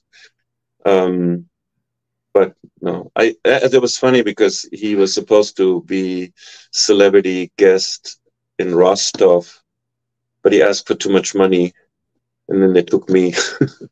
Mm. Yeah, Yeah, I think you would have been a better villain against Van Damme than Seagal because Van Damme always fights the bigger guys, you know, and yeah, I would love to work with Van Damme. I mean, look, one of my favorite movies is Universal Soldiers. Mhm. Um, I love Van Damme. When I see him, I'm going to hug him because he's just an awesome dude. I mean, I feel kinship to him. We're the same age. We suffered the most in the beginning. I mean, obviously, he's way more famous than me, but I live that life. I live in Asia. He lives in Asia. Um, it is literally, he's one of us. I mean, he's on top, but he's one of us. He's a good guy. So we'll see. It's never too late. Who knows? I want to do a movie. I have one movie in the pipeline I really want to do called The Widower. And I actually, after listening to your podcast, I wanted to do something with Michel Kissi and his brother. Well, yeah, outside of the Last Kumite, right? Because you guys are all in that Outside one. of the Last Kumite, I have one project. I'm going to run it by him. I want to do it. It's a martial art action movie, but it's more like the professional. It's a very good story in it as well. Yeah, I love that So movie. yeah, it's kind of like that because it's a guy that is a former athlete, and he's now a businessman, and he's in London, or France, but I wrote it for London, and he has a daughter that is sick, so he makes a quick turn into the wrong part of town, Mhm. and his wife, as he's on the phone with his daughter, what do you need? Benadryl, all that. Diet Coke, Coke, blah, blah, blah. She goes in the store and there's something going on in that store. They're extorting money, the local gang, and they end up killing her, right? Because it comes to a skirmish with the store owner. They're killing her. I'm trying to save her, and they beat the life out of my character, called the widower, right? Mhm. They beat him to death nearly. And so when he wakes up, he's almost a cripple, and he's like, has nothing left to live for. His daughter is back abroad in school. So he moves above that 7-Eleven, that place, right? It's in the shittiest part of England, Birmingham or somewhere. Where only the Yardies, these are the Jamaican, but I want to change it to French and Michel Kissy and stuff, right? Cool. So where all these drug dealers do horrible things, prostitution, gun wrangling, gun trading, and all this. So there's this girl next door who is a street girl. She is a drug addict. She works the street as a prostitute, but she's like a wild girl who knows the street, and she befriends him because she needs to have her puppy being looked after for a couple of days because she's on the run. She owes some money for drug dealing, blah, blah, blah. So they end up being friends. And then eventually she finds out why this posh guy is in this neighborhood, obviously. But even though he's broken, you know, he's not from there. And he says, I want to revenge the death of my wife. And this guy did it. And she's like, oh, God, that's the leader of the Yardies. There's no way. He also raped me, made me pregnant, had my child being put to foster home, and had my dad, who was a bare knuckle fighter, put to jail for life. So I hate him as well. But there's no freaking way you're ever gonna, civilian. You know. So then he says, well, then teach me the ways of the street. So she starts opening up that old dojo where her dad, it's now totally run down. There's nobody there anymore. And she was a town boy, so she knows all the fighting, and she's a street girl. So she teaches him just at least the basics.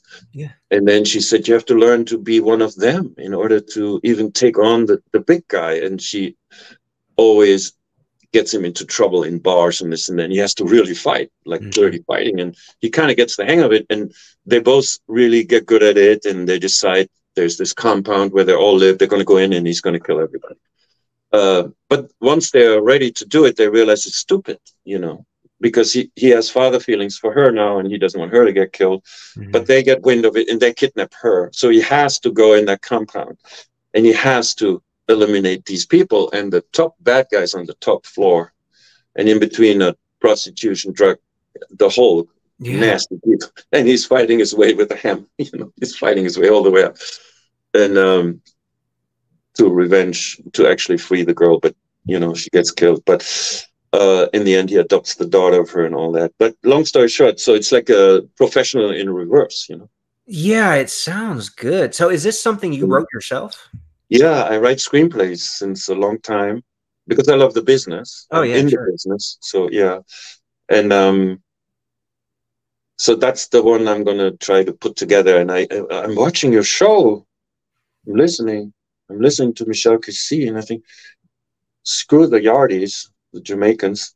I'm going to make it probably in France and have him and his brother be the main gang people and fight him, Sure. He's so convincing. He's so strong.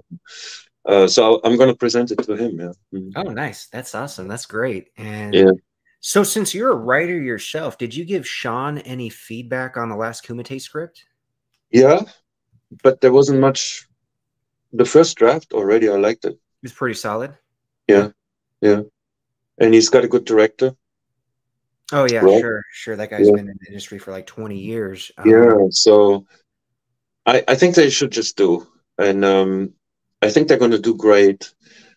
Again, you don't have millions, so you have to... Look, Bloodsport was blood, sweat, and tears. I know... I saw your show with Sheldon Lettich, Oh, yeah, sure. I know Sheldon very well. He's an amazing guy, and I loved listening to him. And he reiterated it again and made everybody aware of it, that this wasn't a hit to begin with. This was a piece of love, work, and compassion, right?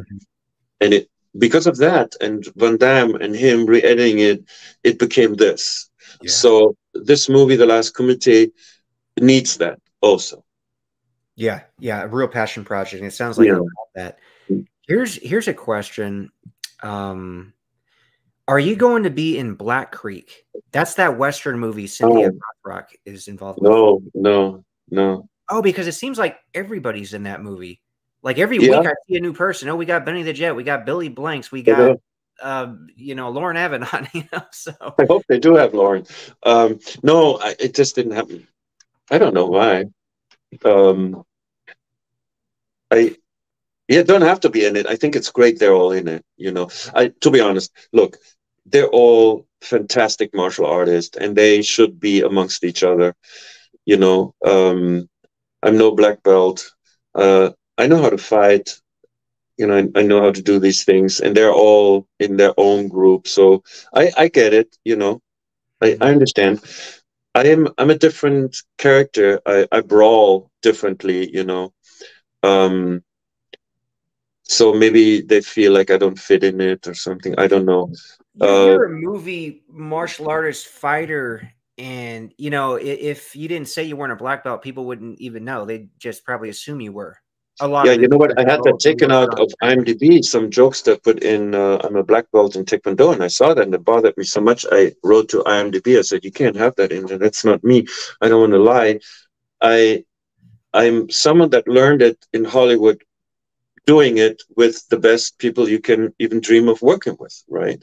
That's all, you know. And I practice now myself a lot, um, but I'm not Olivier Grenier. You know, um, they really good. You are an amazing technician as well. So you're right I there. You should. appreciate that. Oh, Thank you. totally. I can't do what you do. You should be in this movie, also Black Greek. So maybe there's not enough room for everybody. Let's put it that way, right? Yeah, No you hard take up a feelings. lot of screen. You're so big. Speaking of which, did you ever think about competing as a bodybuilder? No, because I've never seen myself as a bodybuilder. I just don't. Um, Ralph Möller was a bodybuilder, and rightfully so, right? Arnold, I've never wanted to be what I don't feel like being. I only wanted to be a big guy in the movies that can move, you know, like Liam Neeson, you know.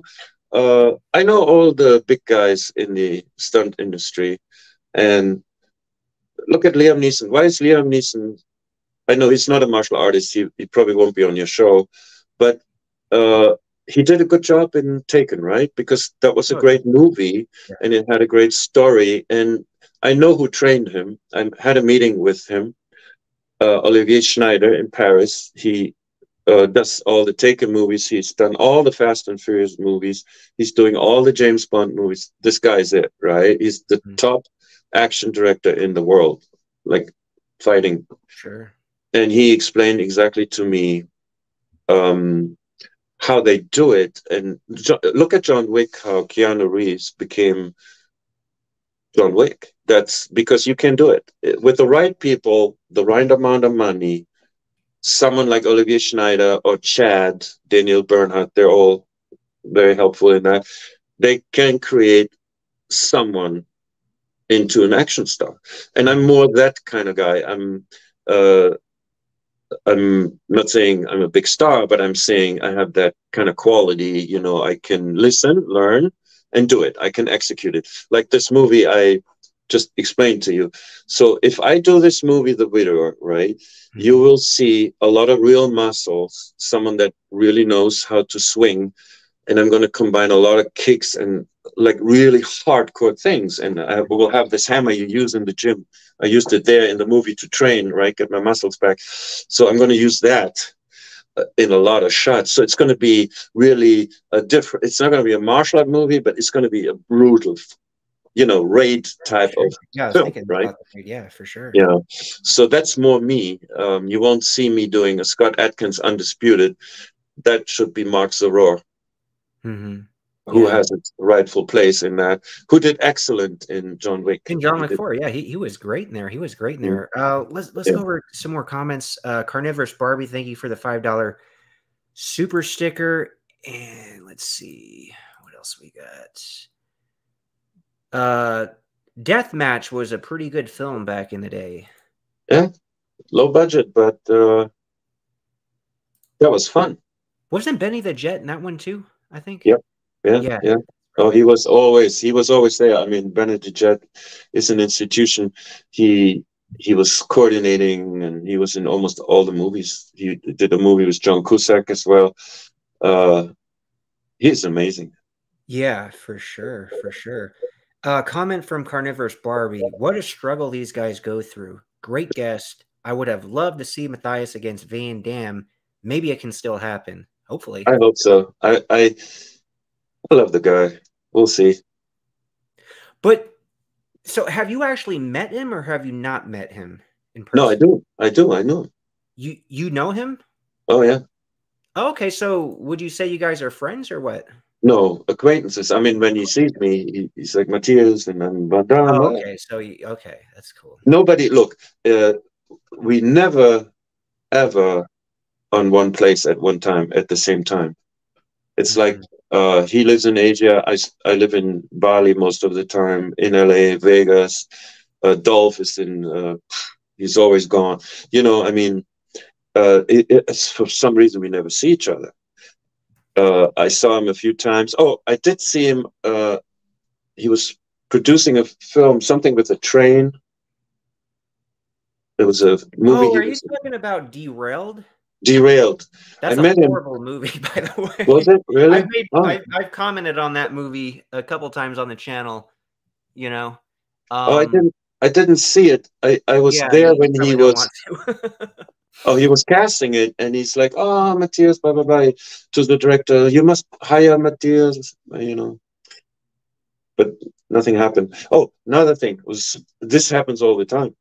I'm in a nightclub, uh, Bar One. That was the biggest nightclub in LA.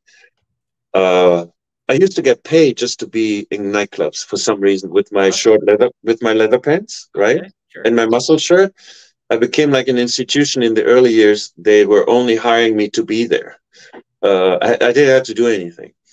Um, so later on, I still used to go there after my movies. And then there's Wesley Snipes, and Wesley Snipes, he comes, he sees me, and he goes like this through the dance floor. All these people come straight at me, and I'm like, oh my god, did I do something? You know, what? And then he goes like, you know, I'm Wesley Snipes. I like you. I like your movies. I Wow. want to work with you one day. You know, and I'm like, oh wow, that's Wesley Snipes. Thank you. You know, oh, he's Yeah. gone. He's gone. So I call my manager right away. Guess what? So he calls, but I wasn't in Blade either. You just don't know. Yeah, you would have been amazing in Blade. I was thinking about Blade once you brought up Wesley Snipes. Yeah, Here's a question. Black Belt Mindset, thanks for the $5. Appreciate you, VS and Matthias. How was it working with Billy Blanks? fantastic. Yeah. That guy, he had real muscles. Like I was not. There weren't that many martial artists with muscles, right?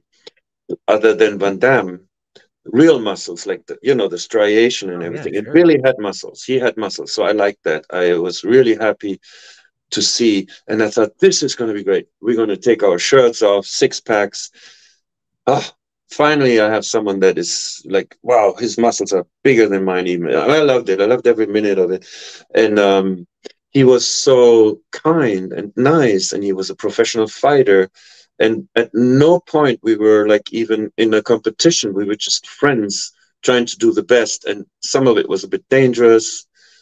Not yeah. Well, in the end, with the when he hits, I hit the no, he hits with the pipe through the car. That was for real, you know. And I thought this can go really wrong, but I did it anyway. Nothing happened, but I loved him. I just loved him. He was such a great fighter and genuine. And he went on to do Taibo. Oh, yeah, that's huge. And he's still doing that today. Yeah, Like, I think he's kind of rebooting it, so to speak. I've seen he him in a should. recent Instagram video. Yeah. He blew up so much. We were like, wow, where's that from coming from? He was a multi-millionaire suddenly, right? Everybody in the world was doing Taibo. So I Hmm. was really proud of him. And so I think in Last Kumite we're gonna fight each other. Yeah, the reunion. Sure, that's going to be cool. Another question from PerryFan49. How was your experience working with Lorenzo Lamas? Oh, I forgot Lorenzo. Hey, the nicest guy on the planet. The nicest guy. I mean, there's a lot of nicest guys, so he's one of them. He's calm, he's mellow, he's a really good martial artist and has really thick hair. Yeah, he's got amazing hair. You got amazing hair too. No, I mean I couldn't believe it when I saw him. I was like, oh, damn, he's so good looking. And then, no, you know, I'm in a manly way. You know Oh what I mean? yeah, you could Yeah, look. I get it, man. You can appreciate like people feel that way about Van Damme, for example. You know, yeah, Scott Adkins yeah, said that about Van Damme and Blitz, where he's such a beautiful man. It's like, yeah, yeah, he exactly. is. You know. Yeah. I mean, credit deserves so credit is deserving. And he uh, he was so nice, and well, I have nothing but good things to say. And then he did Renegade. Yeah, that was a huge show, Mm, and you know what's interesting? So I asked Jeff Langton a yeah, question because he worked with a lot of great martial artists like you did I as love that well. interview, by the way. Yeah, yeah. I said, who was the most talented martial artist you ever worked with? He said Lorenzo Lamas. I was like, really? I And heard then I that. looked Yes. more into him. I'm like, Mhm. yeah, this guy is pretty damn legit and impressive. More so than I thought from just watching Yeah. Renegade, you know? But to be fair, when the first thing when I met him, he said he just had knee surgery or something, Mm, so he was wearing a knee brace. So that hindered him a little bit in our fight, you know. mm-hmm. Yeah. But he still did all the kicks and everything. Yeah, for sure. Oh, here's an interesting question. Has Matthias ever been in a street fight? No, but I got knocked out in film. Oh, you did? What film? A fist fight, a really brutal knockout. Um, didn't see it coming. A full roundhouse, uh, not kick, you know, smack, swing, like you know when you go bam, and woke up on the floor. I thought, wow, this is how it feels like it, and it really hurt. And but you got to keep filming, you know. So didn't think much of it really. Never ever anybody challenged me. Ever. I wouldn't think so. 6'5", Mhm. full of muscle. It's like, leave that dude alone. You know? Yeah, you have a They're just dumb enough reputation, to you mess with know. you. I've been all around the world in places you wouldn't want to know with real gangsters. They are being so kind to me, to be honest. You know, Yeah. yeah. Hey, what movie though did you like get knocked out on? A fist fighter. Oh, Fist Fighter. Okay. Yeah. Also Um, from my ex girlfriend, she knocked me out. did she? Uh, yeah. After she I seen mean, that picture of you and that other actress, right? in another incident before that, she had a bit of a violent temper. But what happened is this really interesting. Um, so she walks ahead of me and suddenly figured out that something had happened with another girl, or she thought so, and she turns and she gives me an uppercut. She's 5'10", you know, and she caught me here, surprisingly. And there's a certain trigger point. It dazzles you. I mean, you know, it weakens your legs. Yeah. So you go like this, and you think, "Oh my God, that was close." I was literally struggling to keep my composure, and there was a girl. But I'm telling you, another incident. I'm going down with my knockouts now from a film to a girl, and this one's going to take the cake. So I'm in a restaurant with a fan, right? And he's a professional fan who wants to be a producer. He's a rich man. He wants to buy me a TV series, and he almost did. And spent a lot of money on that TV series. Long story short, he's in a restaurant, and there's this. He's telling, "This is Matthias. He's the biggest action guy. Blah blah blah. Look at his muscles. Blah blah blah." And I already see there's a 4-year-old, 5-year-old walking on the balustrade behind the tables, coming close to me. I didn't pay too much attention, and suddenly he's right there, and he smacks me in the nose, full on, like a Wow. child, like this. Bam! Jeez. Because he was instigated through the talk, right? Mm. And it hurt so much that I instantly had tears in my eyes. And I'm like, oh, funny, blah, blah, blah. I have to go to the restroom real quick. I go to the restroom and go, oh my God, this hurts. That, mind you, that was a 5-year-old. Yeah, it doesn't matter, man. I mean, just getting hit smack in the nose. I mean, if my cat hit me in the nose like that, I'd probably feel it. My cat right Yeah, here, Hawaiian your shirt. dog can, I love the cat, by the way. Yeah, Your people dog can love hit you Ollie. also with a paw. I have a Great Dane, you know. Uh, it hurts, yeah. Oh, for sure. Here's a question from Walbeck. How was your experience working on Borrowed Time Falling Out? That would be with Alan Delaby, of course, right? Oh yeah, Alan is such a. I love this guy. He's a go-getter. He's a Van Damme type. Mhm. He's. I mean, if he would have been around in the '80s, would have been easier. Um, he took himself so much time. We went to his dojo. He stretches me. He gives me all these tips, because I just had knee surgery, Okay. and he became like my sensei for that Okay. time being there, and I looked up to him. I admire him. He's so flexible. He's like you. Yeah, And sure. I always want to learn from people that are really good because there's always something to learn. He taught my wife. My wife suddenly got really flexible. We filmed all of it, all Okay. his little tricks and gadgets. I filmed it, and my wife religiously trains after his tips, and she's now almost into the split. And I almost got I got pretty down, but then I pulled my hamstring, had another knee surgery, so I'm starting again. But he got us motivated. Yeah, for sure. One person actually asked a question earlier. What was like the worst injury you ever got filming some of your action scenes? Yeah, nothing. Only over the years, it's the abuse. Four knee surgeries, bone on bone. Yeah, Just the wear and tear of basically working out yeah, and all this stuff your yeah. whole life. And again, if I may, I don't have to tell you, but you can tell your viewers this over and over. Stretch. I was lazy when I did No Retreat, No Surrender. Roy Horan, he said to me, if you would just start training martial arts like a real martial artist and take yourself time to stretch, you could beat a lot of people out there. And I'm like, yeah, whatever. I'm an actor. And yeah, no, and I regret it Mm. because I muscled through 30 years of action. I muscled through it. And I'm watching you and I'm watching others.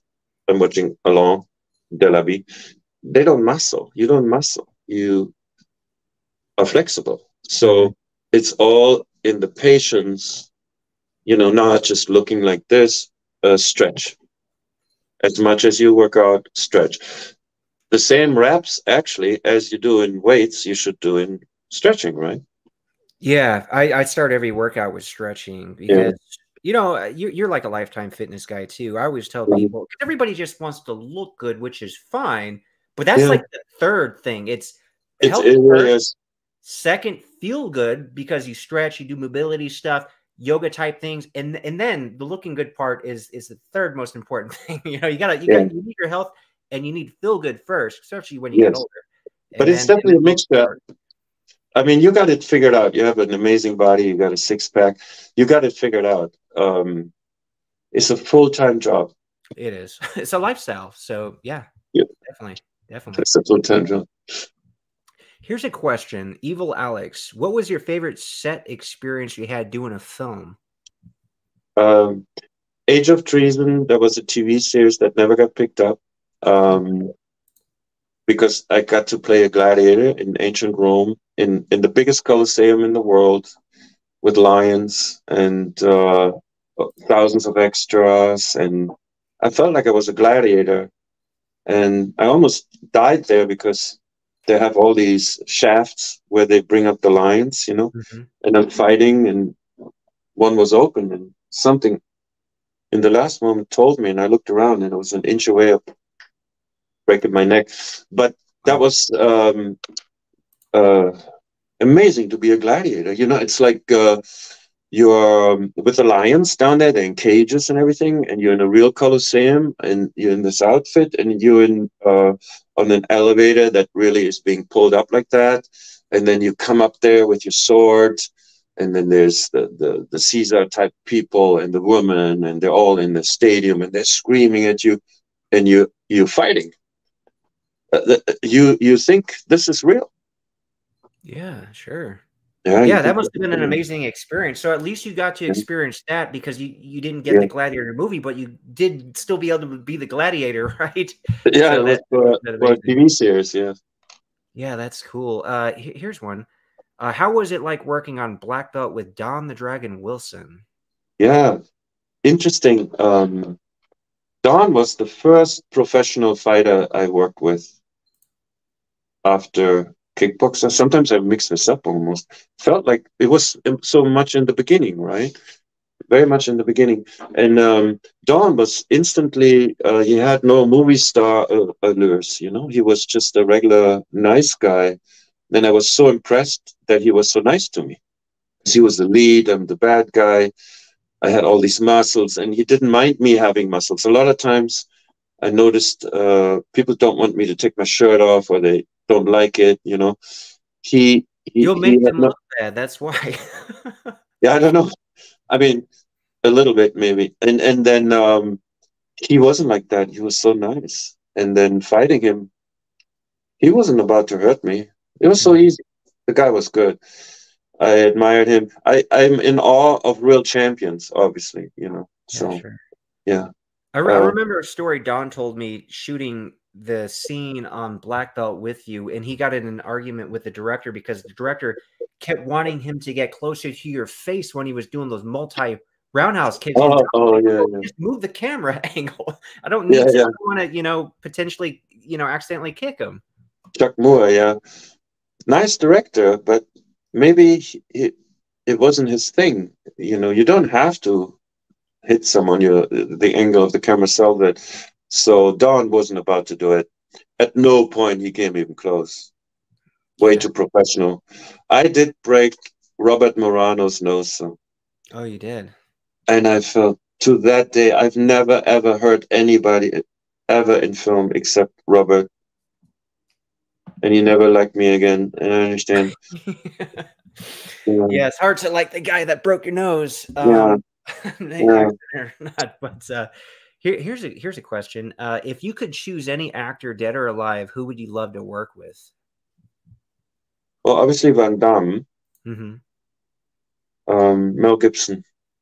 Mel Gibson. Okay. He so intense, you know. It's my age. It's very intense.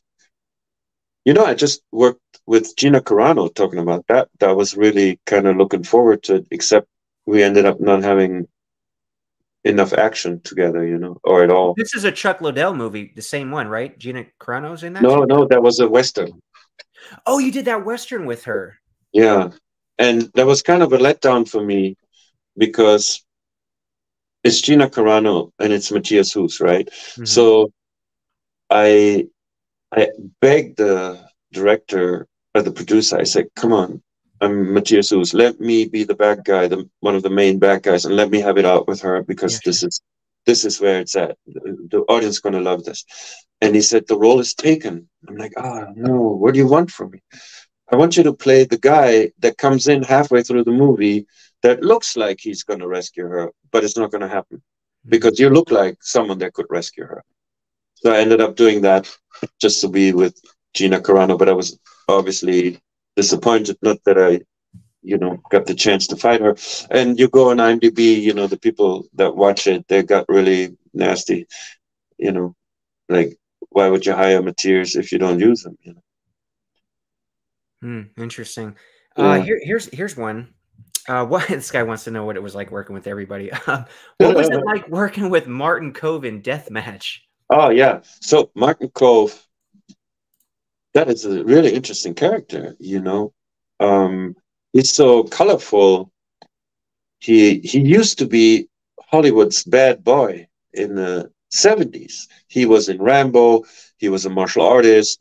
He was really thought after. He was on his way up, like strong, Yeah, sure. And something happened that derailed his career, and he ended up doing movies like I did, martial art movies, playing the bad guy. And I'm ironically, Last Kumite, I'm playing Martin Kove in Deathmatch.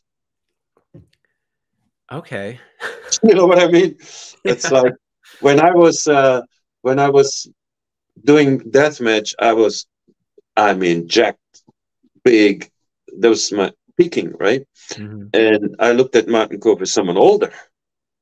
Like, oh well, yeah, that is Martin Kove from Karate Kid drama. And now he's playing the talking head. So and that's me now, really. But everyone has their days, right? Yeah, yeah, for sure, for Yeah. sure. And But I will oh, make sure to talk to Mike Muller and Ross to give me the enough screen time, because in terms of fighting, Billy blanks, yeah, you guys gotta. I mean, a you lot know. of people are gonna watch that movie for the fights, of course. Yeah, So and yeah, look, I'm the bad guy. I'm really the root of all evil. Literally, very bad person. You hate me. The one that you hate is the one that needs to get his ass kicked, but it's not going to be easy. yeah, There has to be that payoff, and Billy Blanks has a huge reason to hate me. The biggest reason from all people interesting. in the movie. Yeah, yeah. That's interesting. So I'm assuming he'll beat you in the movie, hopefully, right? Well, of Hopefully. course. Well, Yeah, I'm not going to say it. Of course not. I'm kidding. of I course don't know. not. Yeah, no, this movie's a little different. The bad guy actually wins. Here's a question. What was your experience and opinion about making the fight scene with both Sasha Mitchell and Vince Murdaco in Kickboxer 2? And how did you get that role? Yeah, I just got it offered because I already had that reputation. And Okay. then yeah, and then Vince, amazing kid, good looking, friendly, a real kickboxer. Is really a good guy. He knows how to fight, so that was great to see. Sasha, like I said, him and me were shaky, but good enough, but shaky. But Mhm. I'm a realist, so but I thought he did an amazing job for coming on in that franchise. He was married to it. I was married to it. We were all married to it. And then obviously Michel Kissi, Kerry Tagawa made this, in my opinion, a fairly good movie. Obviously, it's a sequel. Van Damme wasn't in it, but we gave it all. Yeah, You know what I sure. mean? Yeah, a Mm. lot of people really like that one. A lot of Yeah, it people had a really good like that one. story. It kind of continued, and it's always nice, the dojo and the problems. And I liked it. I liked the story, and it had Peter Boyle in it, fantastic actor. Great locations. There was a lot of extras. We had a big arena, right? It Mhm. Yeah. was great. Great experience. Yeah, here's a question. You probably get asked this a lot. How did Matthias work out to get so muscular and still stay so athletic? Because a lot of guys are a little slower. You move really quick despite your size. Yeah, you got to train all the time. Hmm. Yeah, train all the time. So did Yeah. you like lift heavy? Did you do like powerlifting back in the day to build your size, or did you just naturally able to put on muscle easy? No, very heavy. Oh, okay. So you did the old I school work out lifting. like a bodybuilder. I'm not kidding. I mean, for so many years, I never stop. I have no breaks. I don't know what a break means. Oh yeah, like we said, it's a lifestyle. So like, what's Yeah. your workout routine these days usually? Well, always the same. I go to the gym. I say I go every day, but it won't work out, obviously, because there's always something. So I make it 4 or 5 times a week minimum. Um, I always do cardio first, then I do chest and biceps, or back and no, chest and triceps, back and biceps, legs, shoulders and legs at one point, and always stretching in the end. Nice. Yeah. Yeah, and I just rented a room in the gym in the back. I ordered mats and punching bags, so I'm gonna start kicking there again. Oh, that's With my cool. wife. Yeah, yeah, yeah. She's got the flexibility for Mel and Delabi. That's great. Yeah, she really she has a black belt, so in karate, and she's cool. She has a real black belt, so we Okay, train so maybe that's together. where IMDb got confused and said you had the black belt. It was actually your wife who's got the black She has a belt. black belt. Yeah, that's a mistake on their part. Hey, so I know you've worked with Alexander Nevsky quite a bit, and I've interviewed Mhm. him, and you guys Yeah, I like work saw out that. together. Nice interview. Yeah. Yeah. So how do you like working with him? Well, Alexander is a bodybuilder like me. Used to be a Yeah. boxer. We have a kinship. We met each other 11 years ago, and he Nice. invited me to Russia, and he invited me to all the big gyms, and I gave seminars, and we did a lot for sport. We toured around Russia promoting fitness and bodybuilding in That's schools great. and Yeah, we went to orphanages together. So we became friends, and we loved working out together with Ralph Miller, Ralph, Arnold, myself, him at Gold's. Um, I, I mean, I don't live in LA at the moment, so it's mostly him, Ralph, and Arnold. But you know, that used to be our thing. Arnold wasn't there all the time. It's mostly Ralph and Ralph Miller. You know him? I He's like know of him. I know of him. Mr. Yeah. Mr. Best Universe. two. Yeah, That's he the was in best the two. Gladiator. So him and Alex, we really hang out together and smoke cigars, in Beverly Hills. Good Cool. guy. Yeah, he's a nice guy. I like him. I actually got his gunfight at Rio Rio Bravo. Bravo. Yeah. Director Joe Cornette signed that for me, which is pretty cool. Yeah. Joe is a cool guy too. So we just did a sequel of that with Don Wilson, Cynthia Rothrock. It's funny, another cowboy movie. That seems to be the popular films these days, right? She's doing another one too. Yeah, I know. So that was fun. Expect more action in that. Yeah, for sure. We'll just leave here with a comment and one last question. So Alan Andelon says Matthias Hues is a badass, which I think we can all agree with. And Thank you. then Alex, one last question. What was your favorite film as a kid? As a kid, so literally, I loved Arnold's movies. Predator. Oh no, Predator wasn't a kid anymore. As a Still a kid kid, at heart, though, when you watch those listen to movies. this. Yeah, I have a great story. This is like, thank you God that I'm even experienced this. Literally, my favorite actor was Ryan O'Neal. You won't know him. He was the Brad Pitt of the 70s, right? He was married to Farrah Fawcett, and he did a boxing movie with I think Barbara Streisand was in it. He was playing a boxer, and I was so enamored with him. And I said, I want to be like him one day, but he's so good looking. It doesn't matter. I want to be like him one day. He's a fighter, and then he did this movie Driver, and he was this cool guy, and I said, I want to be like him. And then he did Love Story. That was like the biggest thing when I grew up as a child. He was the Brad Pitt. He got an Oscar, all that stuff, and he lived it up. And that was my childhood hero. And I was this pimply, plain guy. My hair was brown, and I was skinny. They teased me always at the track and field. They called me the chicken man because I had no chest, And they said, you need to work out and blah, blah, blah. And I was always made fun of, my big nose. And then he was the guy. I went to the movies, and I closed my eyes. I came out of the movies, and I felt like him all day long, and I didn't want to look in the mirror because I didn't want to break that illusion that I was Ryan O'Neal, right?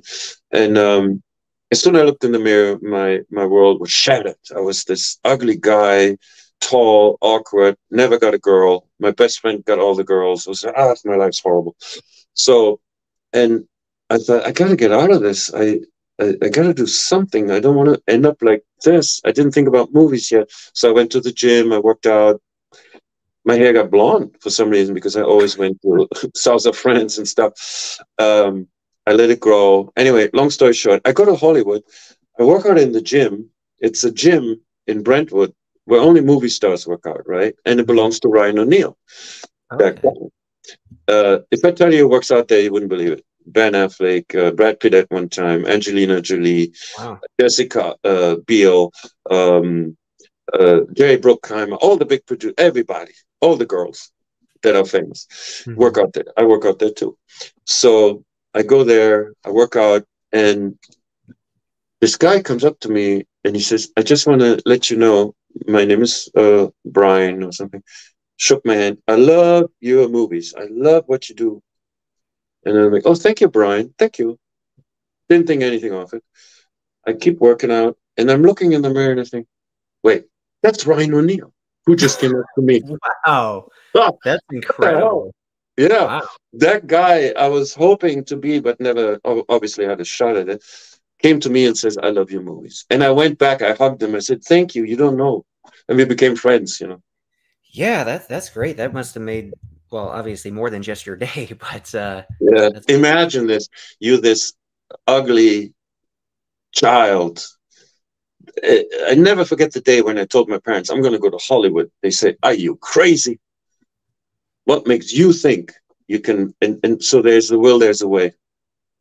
yeah, but I think in general, people would obviously consider you a really good-looking guy, which is why you said the club used to pay you with your leather pants and your muscle shirt, probably just for eye candy for the women, Yeah, but right? that was only because I knew, I learned from a young age. So there's got to be something you have to accessorize yourself with. So it was the muscles, the longish hair. There was better hair back then, and an outfit. So you represent something that no one dares to do. Mm, And in Hollywood, that attracts people. Do you know what I mean? Because you're so yeah, out there, make you a become difference. like a mascot or something. And that's how I worked in all those clubs, Voila, 2020, Chippendales. I became an exotic dancer also. But, you know, it just helped me to get more confidence, you know. Yeah, one last thing, and I've heard you tell this story before. Didn't Sylvester Stallone, you think he thought you were like a gigolo or something? Can you Yeah. share that Stallone story? Yeah, that's so crazy. These stories are always so embarrassing. But I went to this, I have rich friends, you know. As an actor, you always have wealthy friends, so to speak. They are so rich and you're so poor.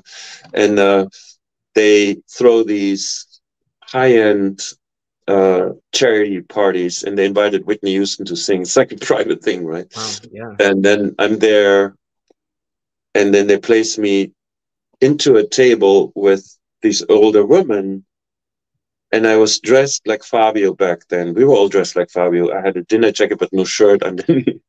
People always called me Fabio for some reason, you know, and I got always mad at it. I'm like, I'm not Fabio. Um, so I'm sitting next to Stallone's wife, mother, sorry, mother. And then next thing you know, this other older woman, she's a high ranking industry maker and shaker. And I kind of was like suggesting being, you know, be friendly, you know, it's going to help you. And I'm like, okay. Anyway, so Sylvester Stallone walks in, and I'm like, oh, instantly my heart goes boom, boom, boom, boom. He's the biggest movie star in the world besides Arnold.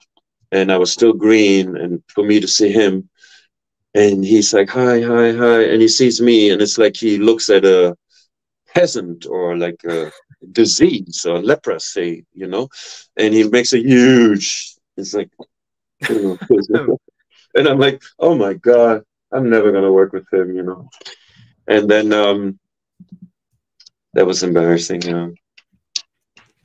But Yeah, Whitney he Houston was saying, hmm? repulsed by you or something, or had the wrong impression of you, and standing next to his mom.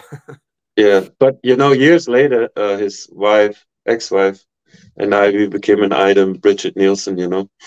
Oh, you actually dated her? Yeah, yeah, we were together. Uh, Funny story. In the early years, not always. In the early years, I sort of had a bit of a reputation that I like women a lot, and so the producers would call me and says, "Listen, I got this really beautiful girl, and I was wondering if you could work for a little less. You know, she's from Baywatch, or this girl, blah blah blah." Trying to get me in the movies, you know. And then I get this call from this producer, and he says, "You know, I have only so much to pay you, but the co-star, she's really famous. She's one of the famous women in the world, you know, at that time. You should really think about working for this money and points, you know." Hmm. And I said, "Who is it?" And he said, "Bridget Nielsen." I'm like, "Oh, okay. All right, I'll do the movie." And then I thought to myself, I'm not going to, okay, this is crazy. I'm not going to end up with Bridget Nielsen because he said it, you know, it's like, no way, I don't need that reputation. I'm not like that, you know, even though I said I'm not, it's never going to, no. And I, from the beginning, was trying not to end up with her, you know, but as it is on the film, the moment she walks in, I'm in the ring, I'm fighting. I take one look at her and she takes one look at me, and I thought, oh, that's going to be it. And it was it, you know. And it was so much fun because we both were young and crazy, and we were out there. I mean, we were gone. We were like in the limo into the nightlife. We had nightclubs when they closed. The major nightclubs, they left us alone with a DJ to dance all night, and we drove in. Like Stallone had this car, this Koenig Mercedes, the big tires and everything, and she found out that I like it, so she got me that car. You know, she called Stallone, and it was in some garage. So next day I have it, and we driving around town crazy in the middle of the night, you know, and it had police sirens on it. And I mean, we were just kids in the candy store. We were just living it up to the max. Wow. That was a wild, crazy, crazy time. So wild that the producer is like, if you don't stop it, you'll never work in Hollywood again. You both are the worst. Because we ended up in some mansion in the middle of the night and we overslept, right? And that's bad. It never happens to me. I'm German, so I don't come too late. But in this case, we overslept. And he called and he said, "Are you with Bridget?" And I'm like, "Oh, shit. Yeah." "Oh, my God." And he was so angry. So I told Bridget, "Okay, I'm going to smuggle you to the set." And she had to lay on the floor of my car because it's so crazy. Anyway, he was already waiting 3 blocks away with a phone. And, "Oh, you'll never work in town again. I'll make sure both of you are." But he was just so angry, and we really did a good job in this movie. So we worked again together anyway. Yeah, it worked out. That's great. Yeah. So she was with all the big shots back then. Arnold, Oh, she Stallone, told me you know. stories. Oh my God. I can't repeat them. They are so amazing. I'm sure That they girl, that woman, amazing woman, had the insights. Yeah. Hey, a couple people keep bringing this up. What is the Matthias story about the CIA and Hollywood? Yeah, that's so interesting. I have nothing to do with the CIA. However, I'm shooting a movie in Alabama. Sorry, Watership Warrior, and I get a phone call. One of those guys, the father of a famous actor, I don't want to mention his name, knew we're shooting a movie, and he said, "Do you guys want to do a movie in the Philippines? All you have to do." It's not a real movie, but you have to go in, pretend, and you have to get some sensitive material out of there, basically as a production. And then we were kind of told it's a CIA operation or something, right? Sounds like the plot of a movie. Yeah, exactly. And I'm like, I'm in. I'm in. I'm in. That's it. I'm in. My best friend said, "I'm in." We were all in, but it didn't happen. And I thought, this is crazy. This is so crazy. This could have been a really great adventure or the end of the road. I don't know. Yeah. You've seen Argo, right? Argo, the CIA produced Argo. So there's a lot of times they have an agency that sits in Hollywood, but nobody knows where, that actually produces movies and does these kind of operations, right? And I was thinking, this is insane, because I can go to any country in this world ever. I've been to Egypt, for instance, right? And I was there. When I went to Egypt, I had the Minister of Culture. I had army guards with me. The pyramids were closed at that time. They're opening the pyramids just for me. Wow. You know, I can do anything I want. I was with the princess, and I was like, wait a minute. If I would be a spy, nobody would ever know. All I have to do is bring a movie into any country, right? So I was thinking, that's fucking crazy. So I wrote a letter to the CIA, offering my services. And then, I'm not kidding, because I like adventure. And then I can only tell you this because nothing happened. I never got an answer. Okay. And I'm like, years later, I was like, thank God, what was I thinking, right? Yeah. So I wrote a scripted television series that I pitched at Sundance about an actor who ends up working for the CIA in Hollywood. It's kind of like the cleaner, like that that famous TV series where he cleans everything, the problems in Hollywood.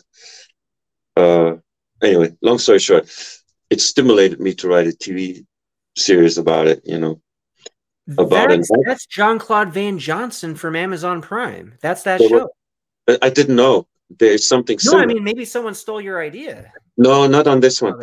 Oh, Another movie they did, not this one, because mine was a bit different. There's a down and out, or maybe it is the same. There's a down and out actor that only had one television series, right? And he's forgotten, and he teaches martial arts now in Venice. And there's this one guy that is actually working for the CIA, recruiting all these actors and gives credits for movies and this and that. But he is not a tough guy, so he hires the actor to pretend he's the CIA guy to do the dirty work for him because he doesn't want to do it. And that actor gets so into it that he actually becomes one of the most powerful people in Hollywood abusing the CIA card.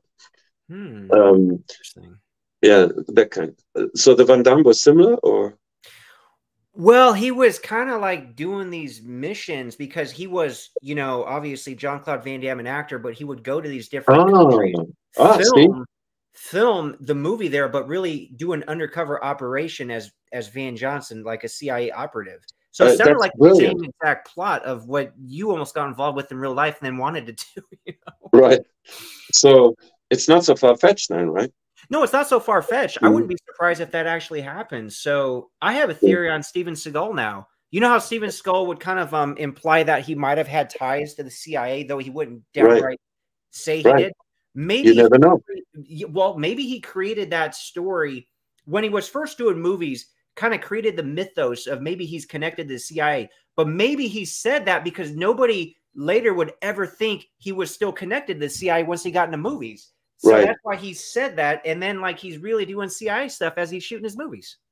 There's a very good possibility because when you are involved in certain things you don't want people to know, you say it that you were and make it kind of like, you know, like you know what I mean. Oh, yeah. Nobody would think it's so ridiculous. He said he was before the movies. Right. So like you go on a date and the girl asks you, what do you do for a living? You say, you're a hitman. She's not going to believe that. Exactly. Oh, this guy's funny. He's just joking, right? Maybe not so much. But anyway, thanks, Matthias. This was such a great discussion here. I know you had an appointment, I thought, that Sean told me. So we would have been limited on time, but we really talked for a long time, and I appreciate it. Yeah. But the appointment is just my mom because that was the one that Sean was talking about. Okay. Yeah. It's all good. It's fantastic. Obviously we have so much in common, and I love the community you built. I read the comments. I look at your videos. I enjoy it. So know that actors do enjoy it. I mean, I listen to it, and it's cool. It's like when we actors are together, there's a lot of free time in terms of the next setup. We're sitting in the trailer, and guess what we do? It's like this. It's all we talk about is, hey, you work with so-and-so. How was that?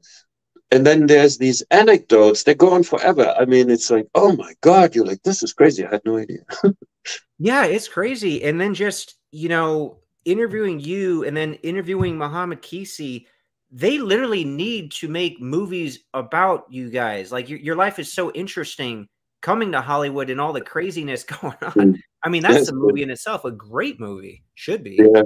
I have a producer who wants to do something that was written in my book because I was taken hostage by the mob in Spain. And with big Hollywood producers in my tow. It's in my book, Shirtless in Hollywood. Great story, real story, just one of many. Not bragging. It's just insane. When you're an actor, you get yourself in situations because you end up in some country, no matter where, and the people know you, and they come to you, and it's not always the good people. You don't know, or it's the president. Oh, I got one more story. You want to hear a really cool one? Oh yeah, please. I only tell this to you because you know how to appreciate it. Menachem Golan. That's all I say. Menachem Golan, the one that produced Bloodsport, right?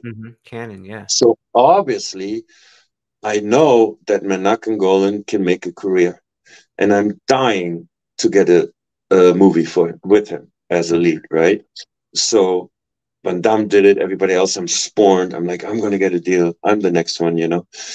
I finally get an appointment with him himself, the king of these films, and it's in the Canon office, big office, a huge building. So I go in. It's like in the movies. I go in and there's this desk, but no furniture in this giant room, just a desk, right? Mm-hmm. And I'm like, that's freaky. There was a chair, so I sit down, we talk. He was very nice. He was open. He was receptive. Next thing you know, I'm not lying. People come in and take the desk out. Okay. And it was the end of Canon.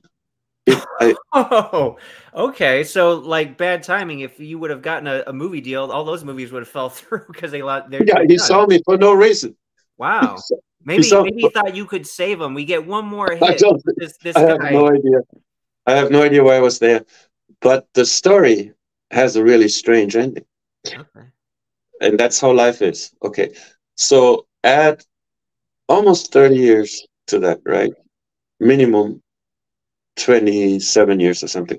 I'm in Uzbekistan and I'm presenting an award and I'm a guest of the leader of Uzbekistan. There is a woman, she's the daughter of the president. She's like the queen, most powerful person in that country, right? So I'm there, Menachem Golan is there, Jared Depardieu, so many, Mickey Rourke. There were so many people were there by now, right? All big people. And so I'm one of the celebrities. But we're talking about the princess. It's like in a fairy tale, it's like in another world. You can't just go to the princess. You know, first time I wanted to say hi to her, I said, oh, don't even look at her. They'll kill you, you know. Over the time while I was there, the week, I did master classes at the university and she started to like me. And I thought, man, this is crazy. I'm going to do a movie in Uzbekistan. And I start writing a screenplay outline for like a Born Identity Time action movie. And I'm meeting with the bank. And the bank is like, money is no object. We want Hollywood here. We're going to give you as much money as you want, but you're going to have to ask the princess. If she says yes, it's yours. Sky's the limit. I said, I need the military. I need the no problem. So I come back the next year. I have the script, and in the last press conference, and Menachem and I were in the first row, and I knew I only have a few seconds to storm. It's like to storm the podium where she was holding a speech. And it's like the White House, you know, they have the CIA, the security people and all this. Good luck getting to her. So I said, I'm going to do it. I get up. And the moment I get up, I see Menachem Golan getting up too. Also with a script, right? And I'm like, oh, fuck. It's like, who gets there first is going to get her ear. Yeah, sure. And I'm racing against Menachem Golan, but he beat me. He beat me. And she's like talking to Menachem and he's the script and talking to her. And she's like, I could see it in her eyes. She was a bit unnerved, you know. It was too much. She's too much of a salesperson. Anyway, she finally gets rid of him. And I'm like, ah, man, Menachem, here you go. You know, I was so pissed. I thought, you're done. But then again, I was like, he's the godfather. I want to kiss his feet at the same time. It's kind of weird, right? But I wanted to survive my project. So I put her my project. I gave her my project. And she's like, oh, this is nice. Let me read it. I'll give it to the secret police and secret this and secret that. Let's see. If it's good for our country, I'll do it. No, don't worry. And then I flew back to Bali. And then they finally call. I fly back there. And I have a meeting with the Secret Service, whatever the secret CIA people, like in the movies, you know. Yeah. And they say, no, this makes us look bad, you know, this movie, because it's you make us look bad. We can't do it. So all this was for nothing. And then I had a tropical disease. I almost died, and I went to the hospital, and they did surgery there, but I had no money on me because my credit card didn't work, and I end up in a hospital that's like in the Second World War, like underground with blood everywhere. People were smoking. The surgeon was smoking while he was working on. And I thought my leg's going to fall off, and I call someone and says, "You got to call the princess," you know. And I'm dying in her country. Yeah. It's not a good picture. I'm from Hollywood, don't forget. So they actually transport me into the president's hospital that's built for the president, in the president's so you get the good hospital. And everyday surgery, blah, blah, blah. And they healed me, blah, blah, blah. And then they said, "Do you want any more surgeries? You can have anything you want," right? So that was my Uzbekistan story with Menachem Golan. That's hilarious. So basically, you went over there to pitch a movie competing against Menachem, and then you almost died, but then you got brought back to life in the good hospital. Right.